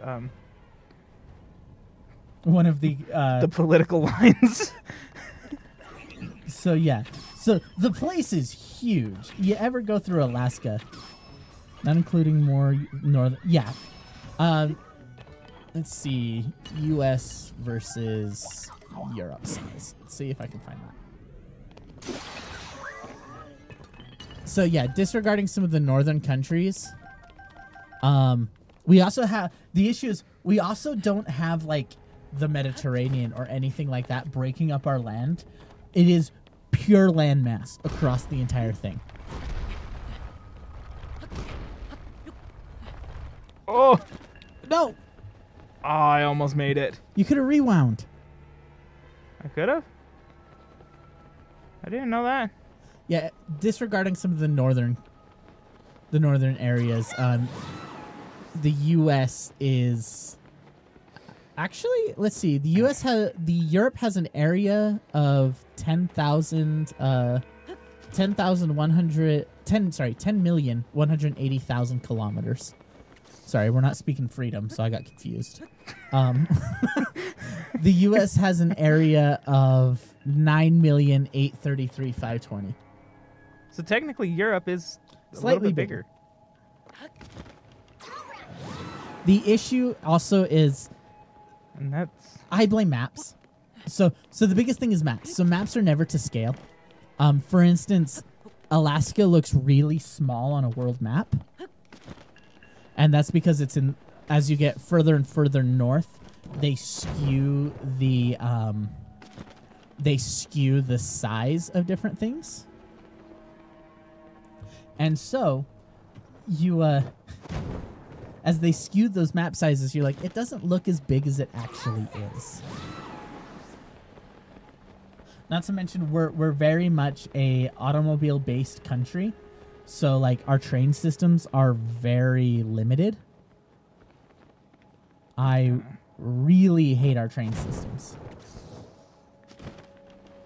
So our train systems are really good. We just need more of them. Like Amtrak, I loved my Amtrak trip.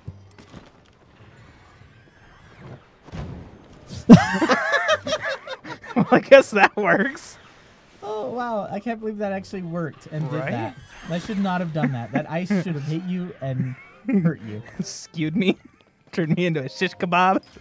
Skewered, yeah. But yeah, so I'm very much of the mind that everybody, one, disregards how big the U.S. is, disregards our population. What is our population versus Europe's? Actually, I think Europe might have a little bit larger of a population.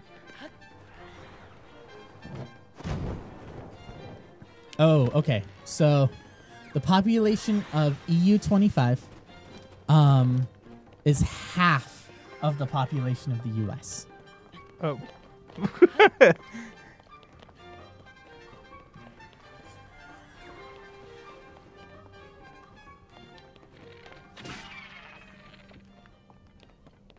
Population of California is 39.5 million. So like one state has the population of Poland. So like we have the population of Europe. That really explains the No, we don't. We don't have to go abroad for vacation. No. We just go to another state. It's like another country. Yeah. That's legitimately the whole thing of It's we are legitimately 50 war tribes in a trench coat. That's a great description. We're 50 war tribes in a trench coat. But that's on the war side. We are. But there's a reason why people in the U.S. they say we're not well traveled, and we're not well traveled, and because we have such a big country, we don't need to. If we went, we don't need to backpack Europe when we can backpack the U.S. I mean, we could go Utah, Idaho, And there's different things. You know, we're Montana. in Utah. We have such great national parks. You want potatoes? You go to Idaho. You want potatoes? You go to Idaho. That's about all that's in that state is potatoes and hills. and hills. I just ticked off everybody in Idaho because that's all Idaho is. It's like barren. There's nothing there. So I yeah. made it this time. Go to Idaho for potatoes. Utah, Colorado is the weed place. You get all your marijuana in Colorado Yeah, that's accurate. Or Nevada. or Nevada.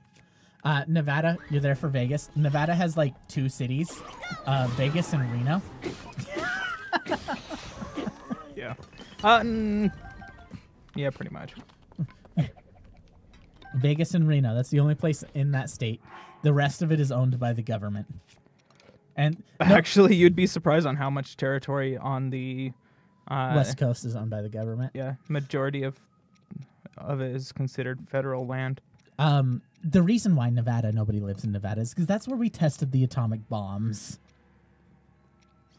Yeah. and the nuclear weapons that we developed. I live in London, y'all.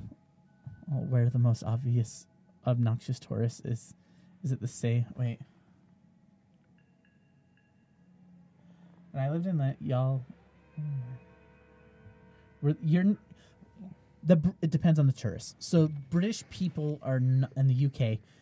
People from the United Kingdom. I don't know what part of the UK you are. I shouldn't be calling you British because you might be Welsh or Irish or anything from the UK. I want to say you guys are tourists aren't the most obnoxious people in general. You've also got to understand the kind of the difference between cultures in the US. A good amount of the US, the United States' primary export is culture. He's got a freaking bomb. He just threw a bomb at me. The U.S. primary export is culture, so anybody coming over to experience that culture, we're more than happy about. I don't find most people Run away.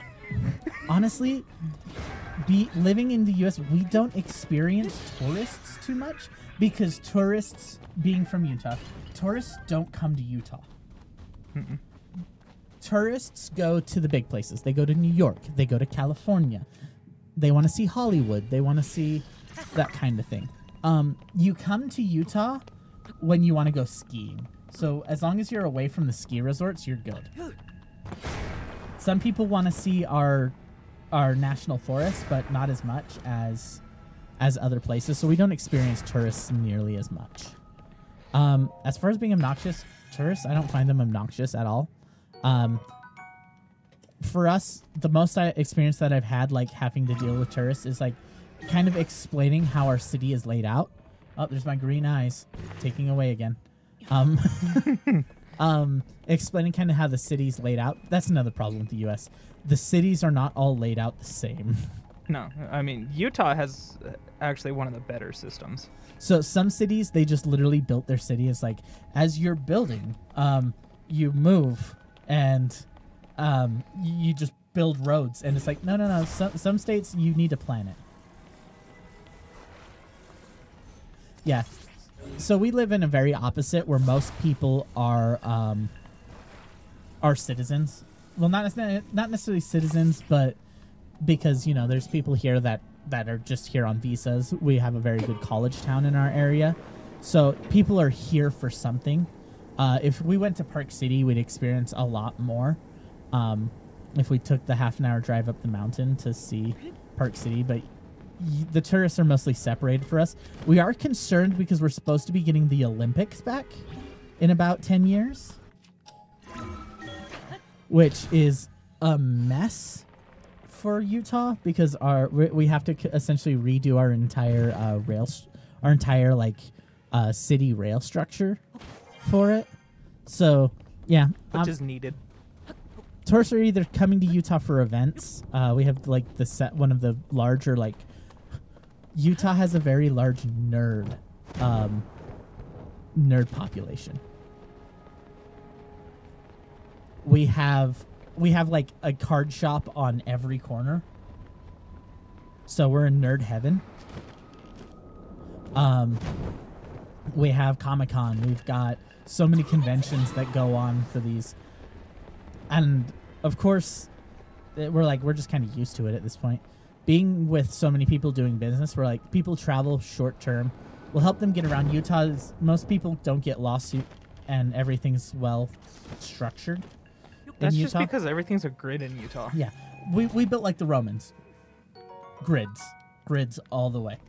Our entire like the capital of Utah is built on a grid. Unfortunately, the capital is not the grid. It is the Mormon Church.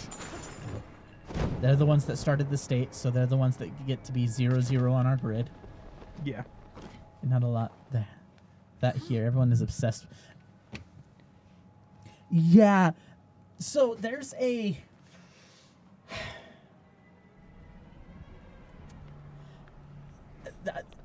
gangster has lost its appeal in the US a lot. Well, that because a lot of so for the US, gangsters are legitimately actual gang members, typically, and they aren't nice gangs usually. So that's where most of our our gangs in the US, we're not out like we're not racketeering, we're not doing any of that. Ever since the RICO busts of the mafias, the gangs have been very disorganized. So when the mafias were taken down by our government because taxes. because taxes. I can't believe it's taxes that beat the mafia. No T angles here. Like legitimately. As far as the mob bosses, we could not get them with anything else but taxes. But all the gangs. Sorry, I'm just taking a look, seeing what's going on with my thing. But gangs have lost their appeal because we're like, no, they're just criminals now. Uh-huh. They're just criminals, and if you go down that gang lifestyle, you've got about an 80% chance that you're not going to get rich or famous. You're not going to do anything of that. You're going to lie dead on the street because you pulled a knife on some guy and he shot you. Uh-huh. That's the thing with the U.S. is especially because such a large group of our population does carry. Depending on where you're at, nobody wants to actually pull their firearm because they know a lot of areas, especially the ones that prefer using their guns, they know as soon as they pull theirs, they're going to have 10 pointed back at them. Yeah. So, like, and gangs have a larger problem here because racketeering's harder. The various enterprises that gangs would engage in is very difficult. So the drug trade is very prevalent. You're not, like I said, you're not racketeering for protection money. All they are they're selling drugs, and they're selling drugs and maybe people. Yeah, human trafficking is big, and then also, as far as that's also where a lot of most of our gun violence is actually is part of gang violence. Yeah, majority of the gun violence in Utah are the leftover gang violence. Not just in Utah. Not in Utah, US. sorry, in the U.S. So once you take out gang violence and suicide, our gun violence rate is very low. Mm-hmm. Yeah, gangster is not a you want to be gangster. It's like no. You guys don't understand. You know, the people who want to be gangster are the people that don't understand what they are. Or teenagers. So pretty much our teenagers. The young teenage population, they just don't understand what the gangs are, what they represented originally in the U.S. And by the time they're out of high school, they figure it out. Yeah. Because we've had, I mean, for a lot of the gangs in the U.S., to become part of the gang, you have to kill somebody. You have to commit a serious act of violence. And so it's very much like you don't want to be a part of it, one, because of that. The other bit is it's like, yeah, but most of the gangs in the U.S. are not rich. The gangsters in the U.S. are not rich. They're not glorious, nothing like that anymore. The gangsters live alongside the dregs of society because their primary income is prostitution and drugs. So it's the dregs of society. They do. They really do. Sorry, yours got held for swearing. Give me just a second. I'll let that through. I don't care. This is a adult stream. You know, you'll. I mean, that is what the U.S. likes to say. Yeah. Screw around, find out. Fuck around, find out. I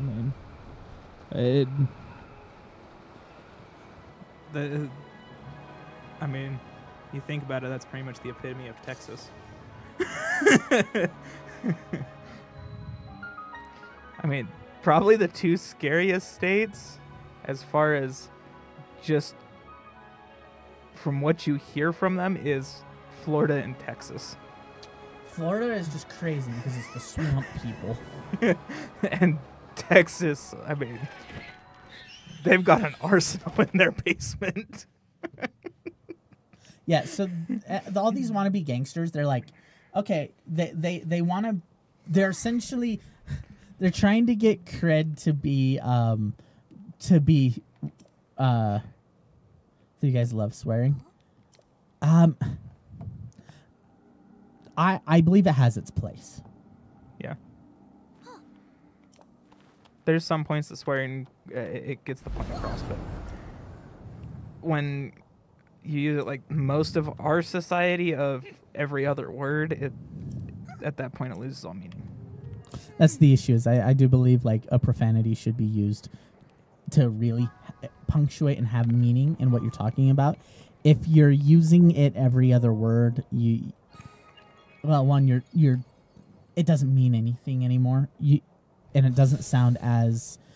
So if you've ever been around somebody that doesn't swear, as soon as they swear from the first time, you either think it's funny or terrifying, depending on the context.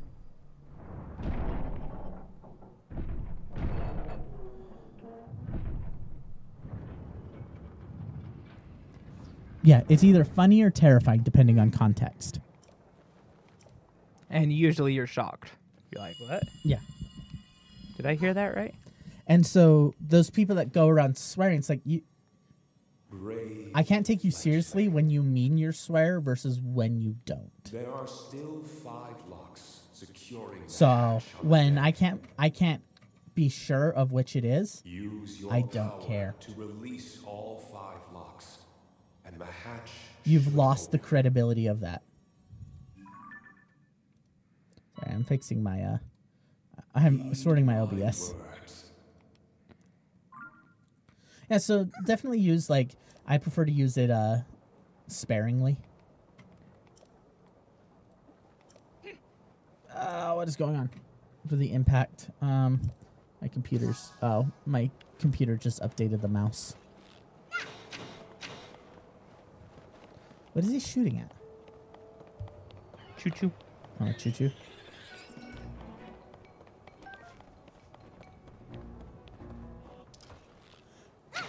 Lack of vocabulary is another issue.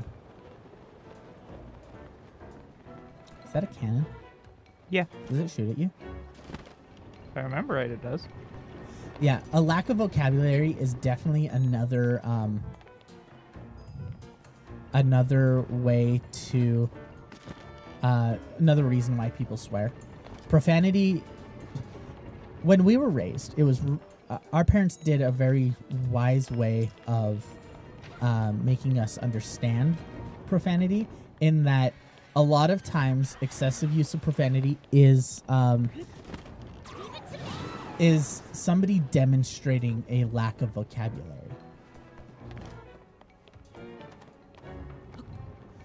So when you're demonstrating a lack of vocabulary, you're like, oh, well, now you don't know the best way to explain yourself. Plus, there are way more sinister insults that you can use on somebody without being profane. Right? Like, there are way better ways to break somebody's spirit than calling them the F word or dropping...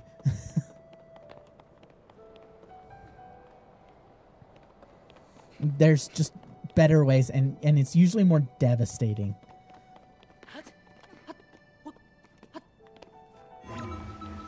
I still like the Monty Python insults. And that's the thing. You know, I don't think we've ever talked about it, but like Shakespeare was the king of insults. Right. If you've ever read Shakespeare's insults, ooh man, that guy.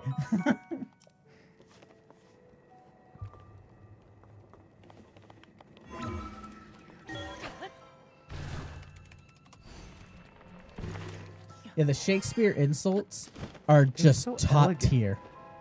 They're elegant.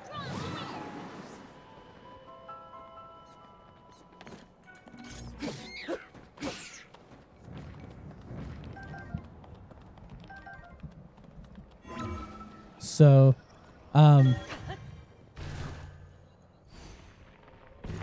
but yeah, insults are better when you use something different. Sure sounds more meaningful. Plus, you learn to describe things in a more accurate way. Sorry, not necessarily more accurate, but a more descriptive way. When you're able to be more descriptive in your explanations, Going it for that ruby. creates. Jake's going for the ruby. Wait, I think we need that. I always got a paddle. Ready? And because of that, you get some very fun insults. Missed my attack. I'm trying to think of. Sorry, my brain's fuzzy. I used to do, Don't you know, have any little uncanny things like you turn to somebody, you look at them, and say, "I see the wheels are turning, but the hamster's dead." You're trying. You're not smart enough to figure it out. I see your gears are grinding. Yeah, I can't think of anything off the top of my head.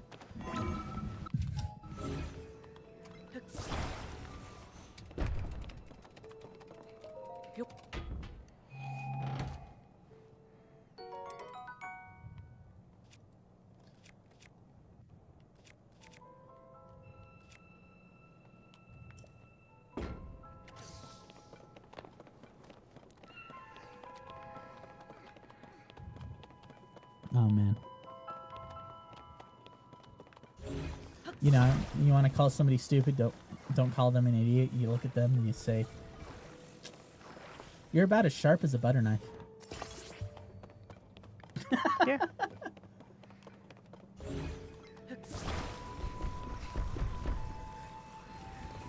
Sharp as a butter knife. We also talk in hyperbole. Rotten orange. Like, he had some funny ones. Let me see if I can find any. Maybe we'll just go through some of the insults and put downs that he has. Let's see. Away, you 3-inch fool. His wit is as thick as Tewksbury mustard.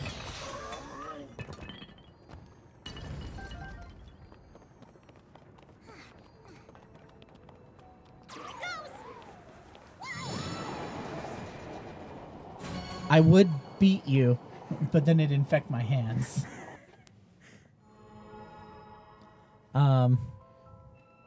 More of your conversation would infect my brain.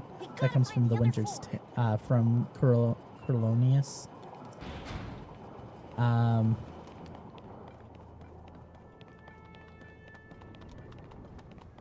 See.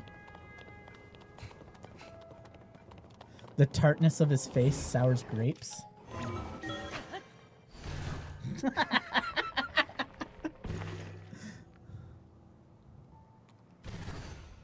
Yeah, Shakespeare had some good insults. Funny ones.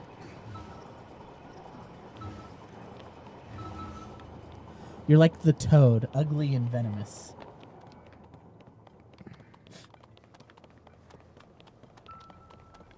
You are unfit for any place but hell.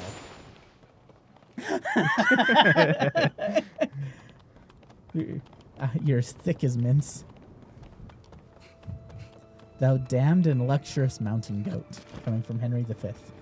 Calling somebody a mountain goat, that's great. See? There are cannons.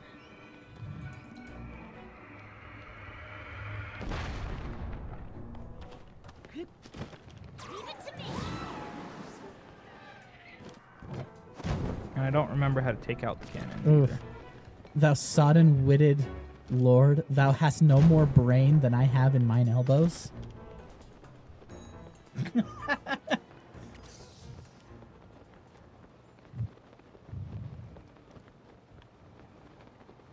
Thy tongue outvenoms the worms of the Nile. Yeah, there's so many good insults. And usually the creative ways that you use it is just come up with, like with insults, is just come up with a different way to call them stupid. It's even better if they don't understand that you're calling them stupid, because that makes it even funnier.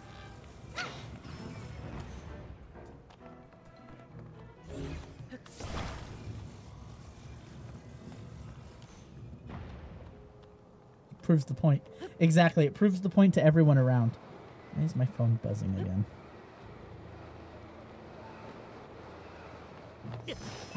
Okay. You're banned. I didn't from know the that would fairies. hurt. I didn't think that would hurt. Really? I barely was even on the ground. You're banned from using the fairies. I've only used 2. And weren't both of them from falling? I think so. Where to go? How many more do we have left? Did you use the last one? Thought there was 3.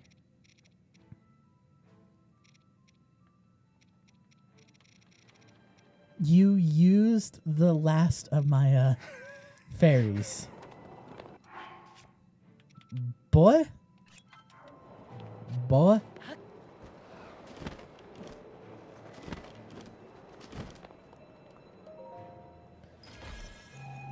How are... Jeez, those are really low power weapons. I know. Watch out for the lasers. You didn't shut them off? There's a way to shut them off? I think there is. I could have sworn there was a way to shut them off. Not that I know of. They just activated that. That didn't shut them off. No, there may not have been. Oh, let's make sure we've got a clear shot up. Woo. You almost hit a laser. Almost only counts in horseshoes and hand grenades. And nuclear weapons. Can't forget about the nuclear weapons, right?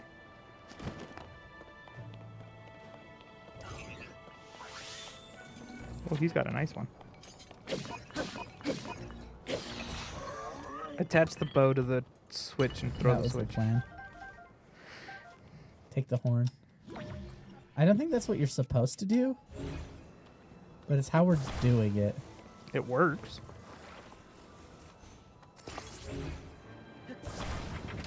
There we go. Got it. All right, Tulin, get over here.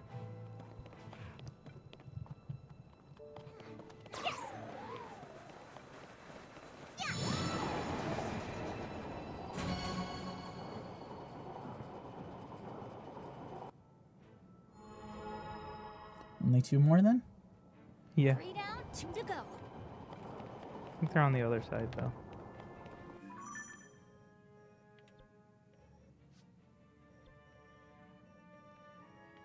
So you need to go off to that side to access it. Yep. Can you jump off this side? Yep, Yep. this side. Perfect. Let's get this done. And then it's one of the best fights in this game. I don't know. I don't think it's one of the best fights in this game. I think you have to access it from the other one. Yeah, we'll just take the cannon. I usually dodge it. The cannon doesn't really hit anything very often. The cannon needed to be more dangerous. It needed more accuracy. It needed to charge. Shorter charge time. Yeah, if it had a shorter charge time, it was more likely to hit you.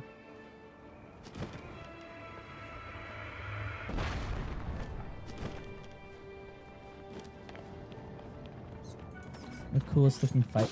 It is the coolest looking fight. No doubt about it. It's the most cinematic fight. Great fight. Honestly, a lot of the fights in this were really good.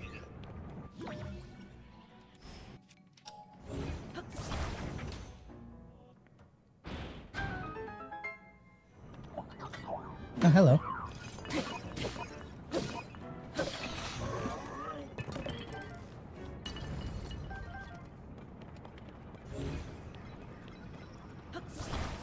Now I need something to go between it.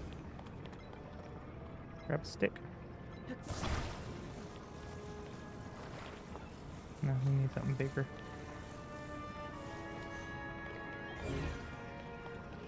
Let's see.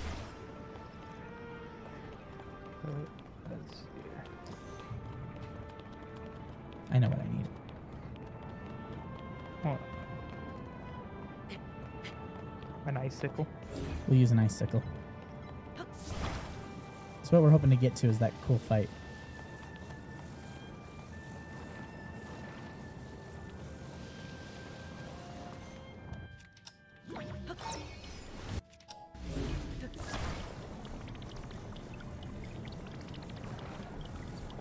Oh.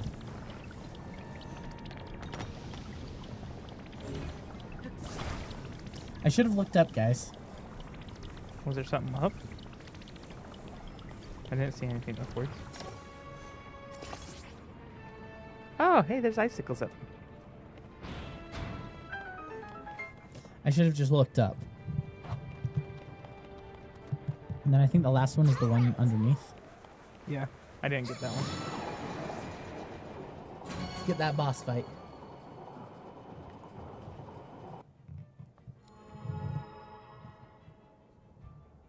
We only have one.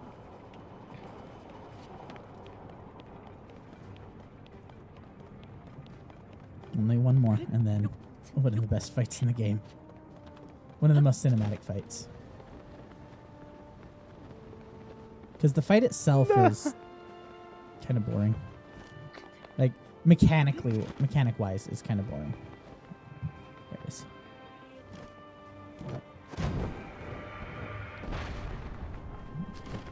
See, that thing needed better aim. It just needed a shorter charge time. This game needed better boss fights. Like, more like not Goma, the Queen Gibdo. Because the Queen Gibdo fight was brilliant.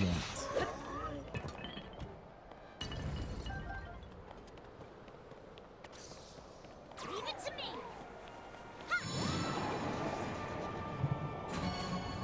Yeah, the Queen Gibdo fight was brilliant. Every other fight in here, I'm like, I understand what you were trying to do.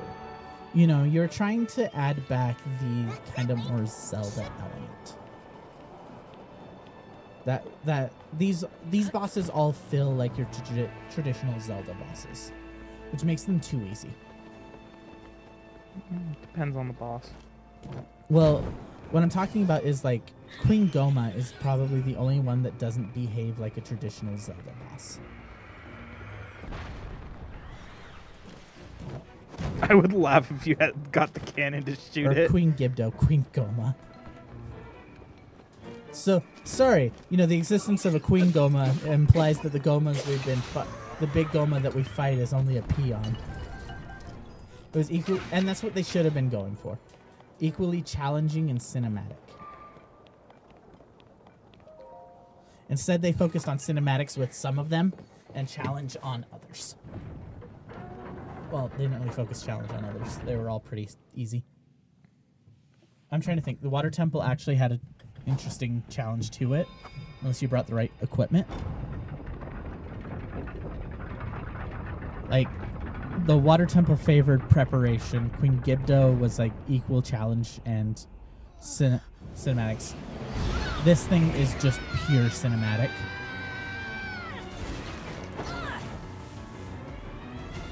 And then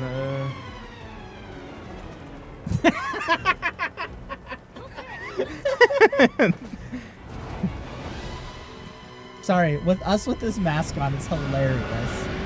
how else are you supposed to fight this? What was it?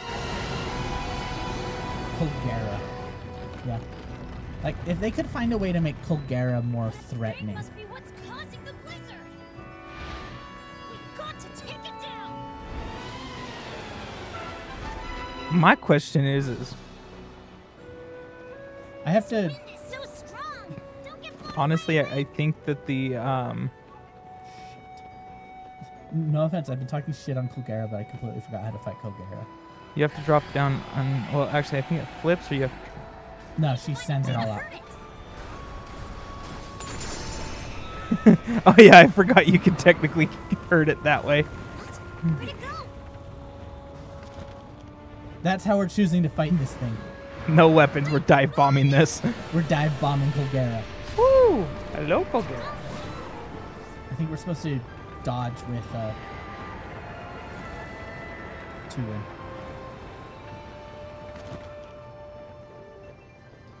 We can get. Okay, I think one interesting way to make this fight more difficult is your stamina should not reset on the your stamina should not reset when you reuse it. You have to land. That would add an interesting difficulty to this fight. Because it doesn't change anything about the fight itself. All it changes is that you actually have to land and like put yourself in a vulnerable position to regen your stamina.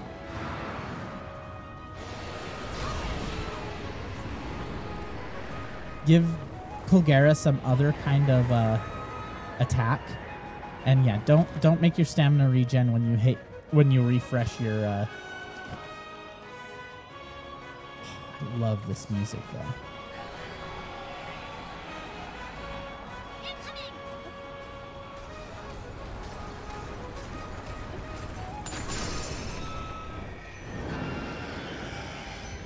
Is that seriously the whole fight, Nope. or is that the halfway point? All right, Fleshlight, round 2.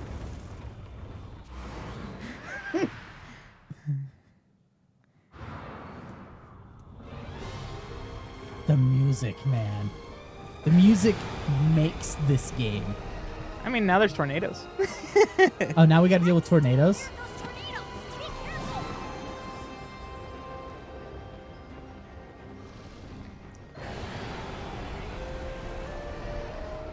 I wonder if this would be easier if you put the glide armor on. Oh, this probably would be easier in the glide armor. Change to the glide armor. You can do it midair. Yeah. Because, yeah, let me just take my shirt off, put a new one on in the middle of... Woo!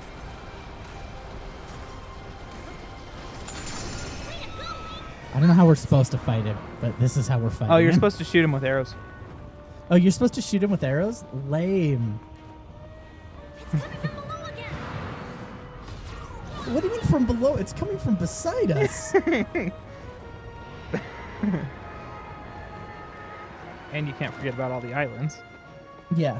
Yeah, I do think, like, the way to add to this fight is your stamina does not regen. You have to actually land. It creates an interesting, like, dynamic for the fight where you feel more like, where the fight well, it's just more difficulty. Honestly, having the tornadoes from the beginning would have made it harder. Here it comes. You're supposed to shoot it? Damn it. I know, I'm down for the dive bomb method. Oh! Till something like I'm that fine. happens. I'm fine. Just shoot it. Dive bomb method all the way. You better be the projectile, and you better be wearing like this skin where you have like a nose that looks like it would pierce something. Oh, he's right there. I should probably be fighting the boss and not interacting with chat, but it's more fun this way. I mean, like that. You could pull up and just shoot it before it...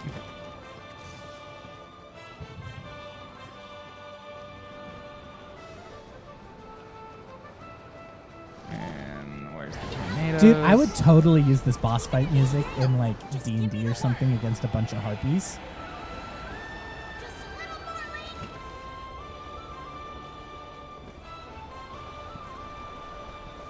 Gosh, the glide armor makes this so much easier.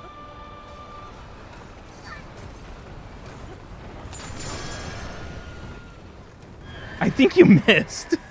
I hit the edge. That's what matters.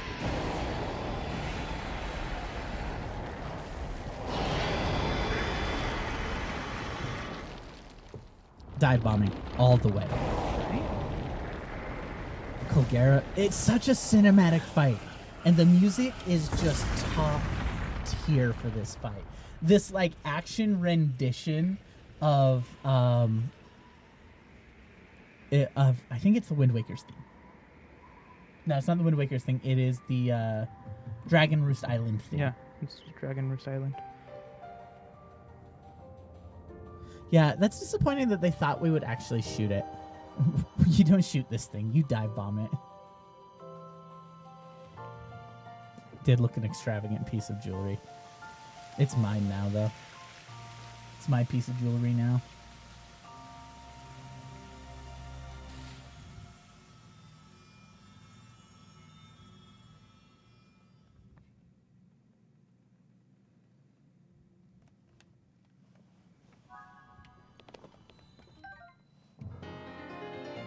There, we got another heart.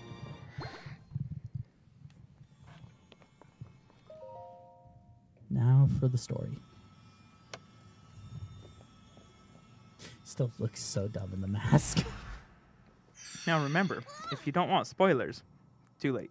Yeah, too late for spoilers. This is we're in the story area and we're not skipping.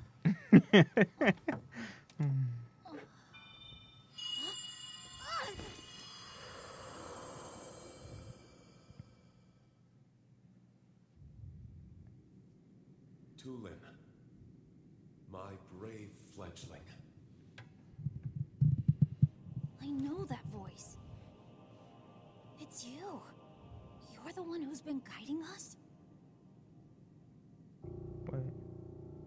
Yes, I am your ancestor from a time long ago. I proudly served Hyrule's first king. I was a Rito warrior and a sage with control of the wind. Where you fight, the winds follow.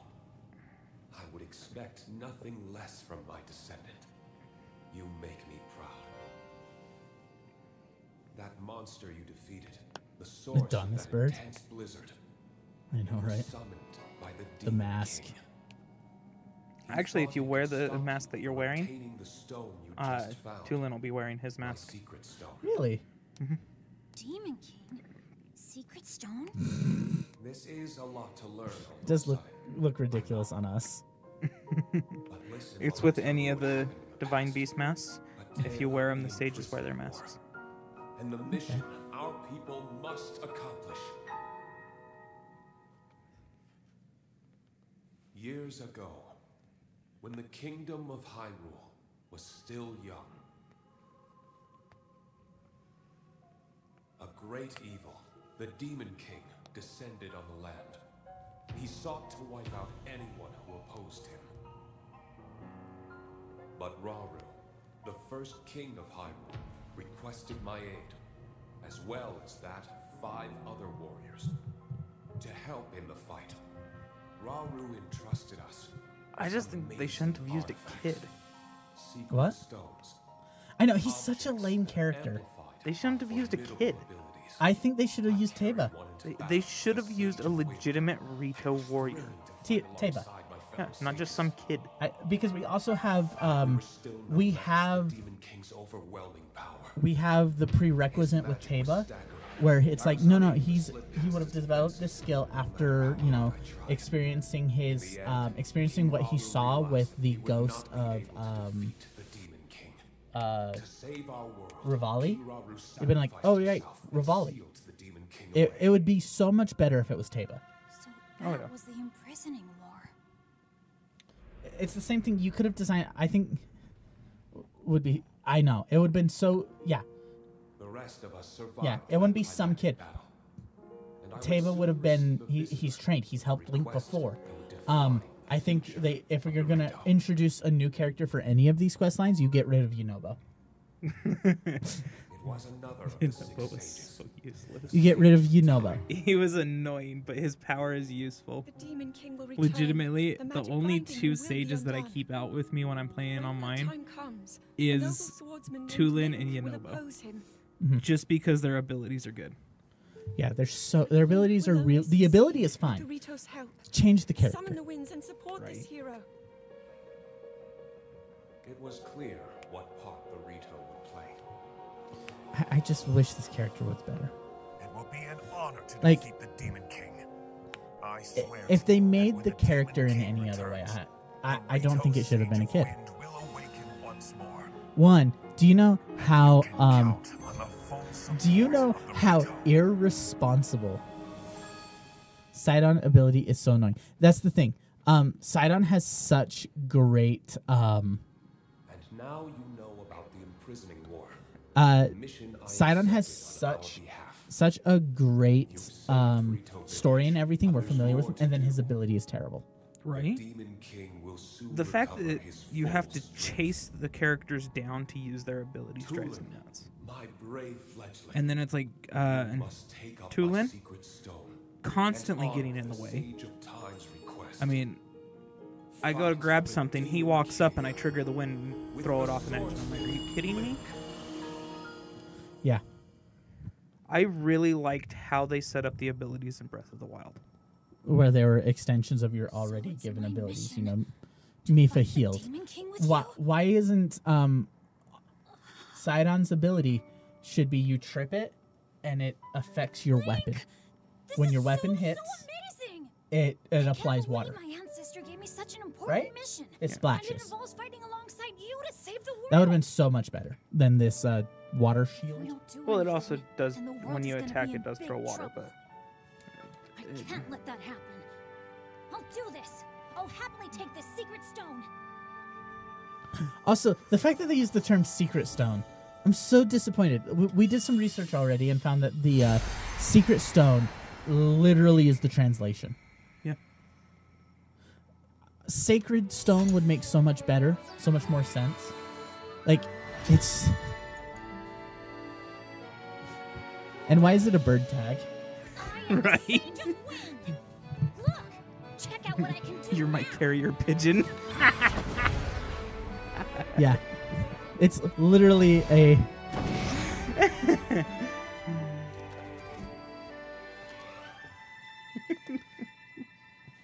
racing pigeon? It is our racing pigeon.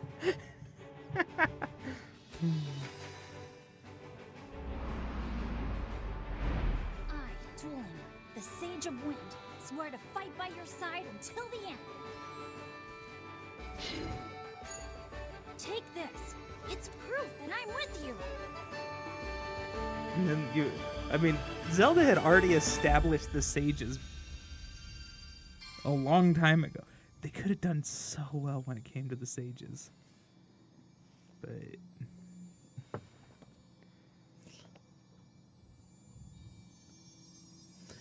I don't have as much of a problem with the voice because it's meant to be a kid. I have a problem with the dialogue. Because you can have that childlike voice, but as long as it had solid dialogue, it would be good. And I think the voice direction is the issue. the beady glowing eyes. It stares into your You can use soul. that ring to call on my power anytime. All right? Yeah. Okay. Let's head back to the village and tell Dad. Wait, this is supposed to be Taba's kid? Yeah. Then why didn't they just use Taba? I don't know. Maybe they wanted to kill him off. They don't want to leave him fatherless. They were worried about this.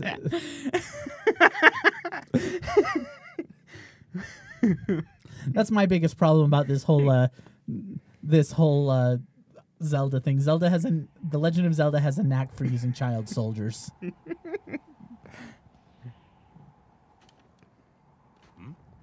They got it from the Catholic Church. Kids Crusade.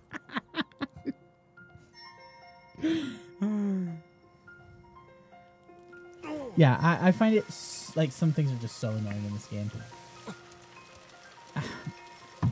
It could have been so much better. Taba's such a Chad as well. I know. Picture Taba and Sidon. We couldn't have two absolute Chads with us. Well, I mean, I'm pretty sure Taba would eat. Table would eat Sidon. Yes. I'd like to see him try. They'd turn him into tuna. Yeah, Taba's a Chad. They couldn't have two Chads in the group. You know, two Chads might usurp Link.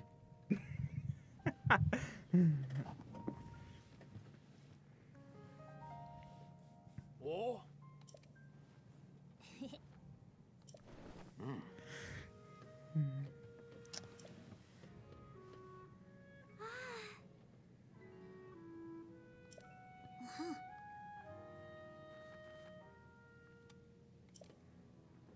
Could have knocked me over with a feather. What the heck is that supposed to mean?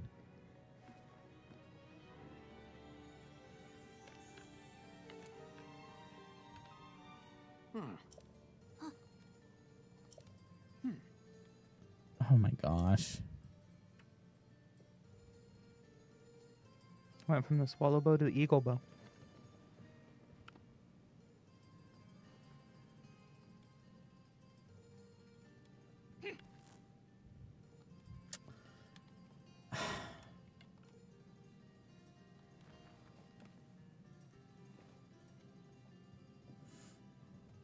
I know, right? Good Lord. Just let me go. Release me. Release me from this hell. But they had to do the big reveal.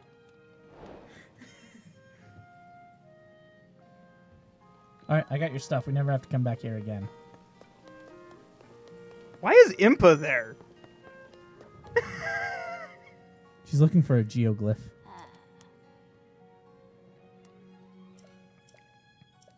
Oh.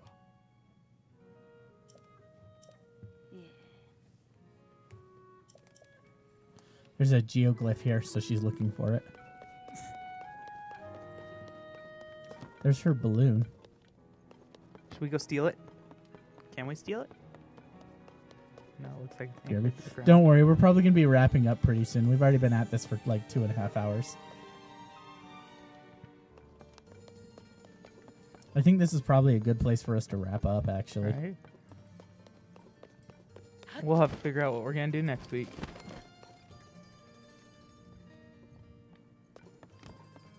Maybe we can finish getting the glide armor next week. Yeah, we can do some exploring next week. That sounds like a whole lot of fun.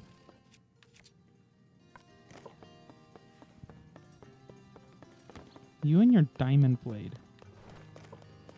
Hey, it's a diamond blade. Honestly, you get more value out of just selling the diamonds. We needed it for an emergency, if I remember correctly. You wanted to fight your Lionel. Right, and I decided the diamond blade was probably the best way to do it.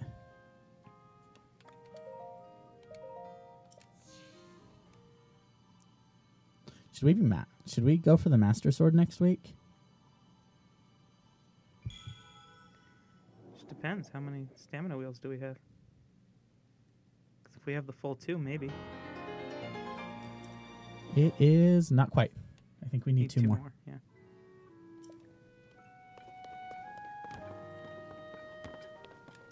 My fish back?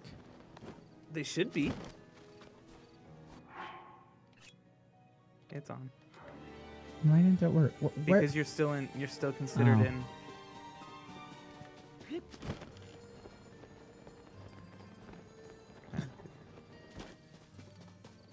See, there's your fish. Just a random rupee. It's a Steminoka bass. Yeah, I think we're gonna be wrapping up. I think next week we're either gonna go do another quest or we're gonna go grab the Master Sword. Because the Master Sword is kind of like a mission on its own. Find the dragon, mount it, Find the dragon, mount the dragon, go for a ride. take it for a ride. You know, the funny thing is, I don't think I ever restored this bridge. I did.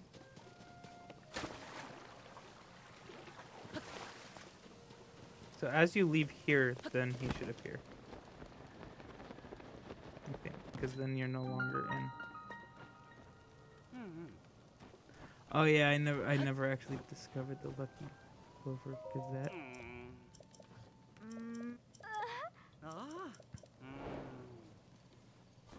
Let's see Where here. the heck is he?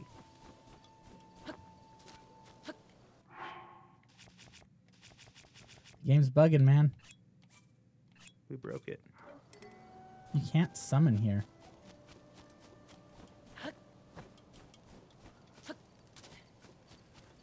Is it because it's a... Oh, this is where you get the froggy armor. Yeah, we'll wrap it up here, I think. Back also. Oh, nice. Free milkshakes. Enjoy it. Yeah, we're going to actually be wrapping up here. We've been at it for about 2.5 hours already. And we started a little bit early, so it's a good time to wrap up. Plus, gives us time to clean up the studio a little bit. Oh, yeah. But we will catch you guys next week. We'll see you soon. Probably during the week if you want to stop in. I usually stream alone. Yeah, he streams alone during the week in different games, not just Zelda. I know. I think he was here when I did Ark. Ark on Tuesday. Or Monday. Tuesday, I think. One or the other. I'll have to check my schedule.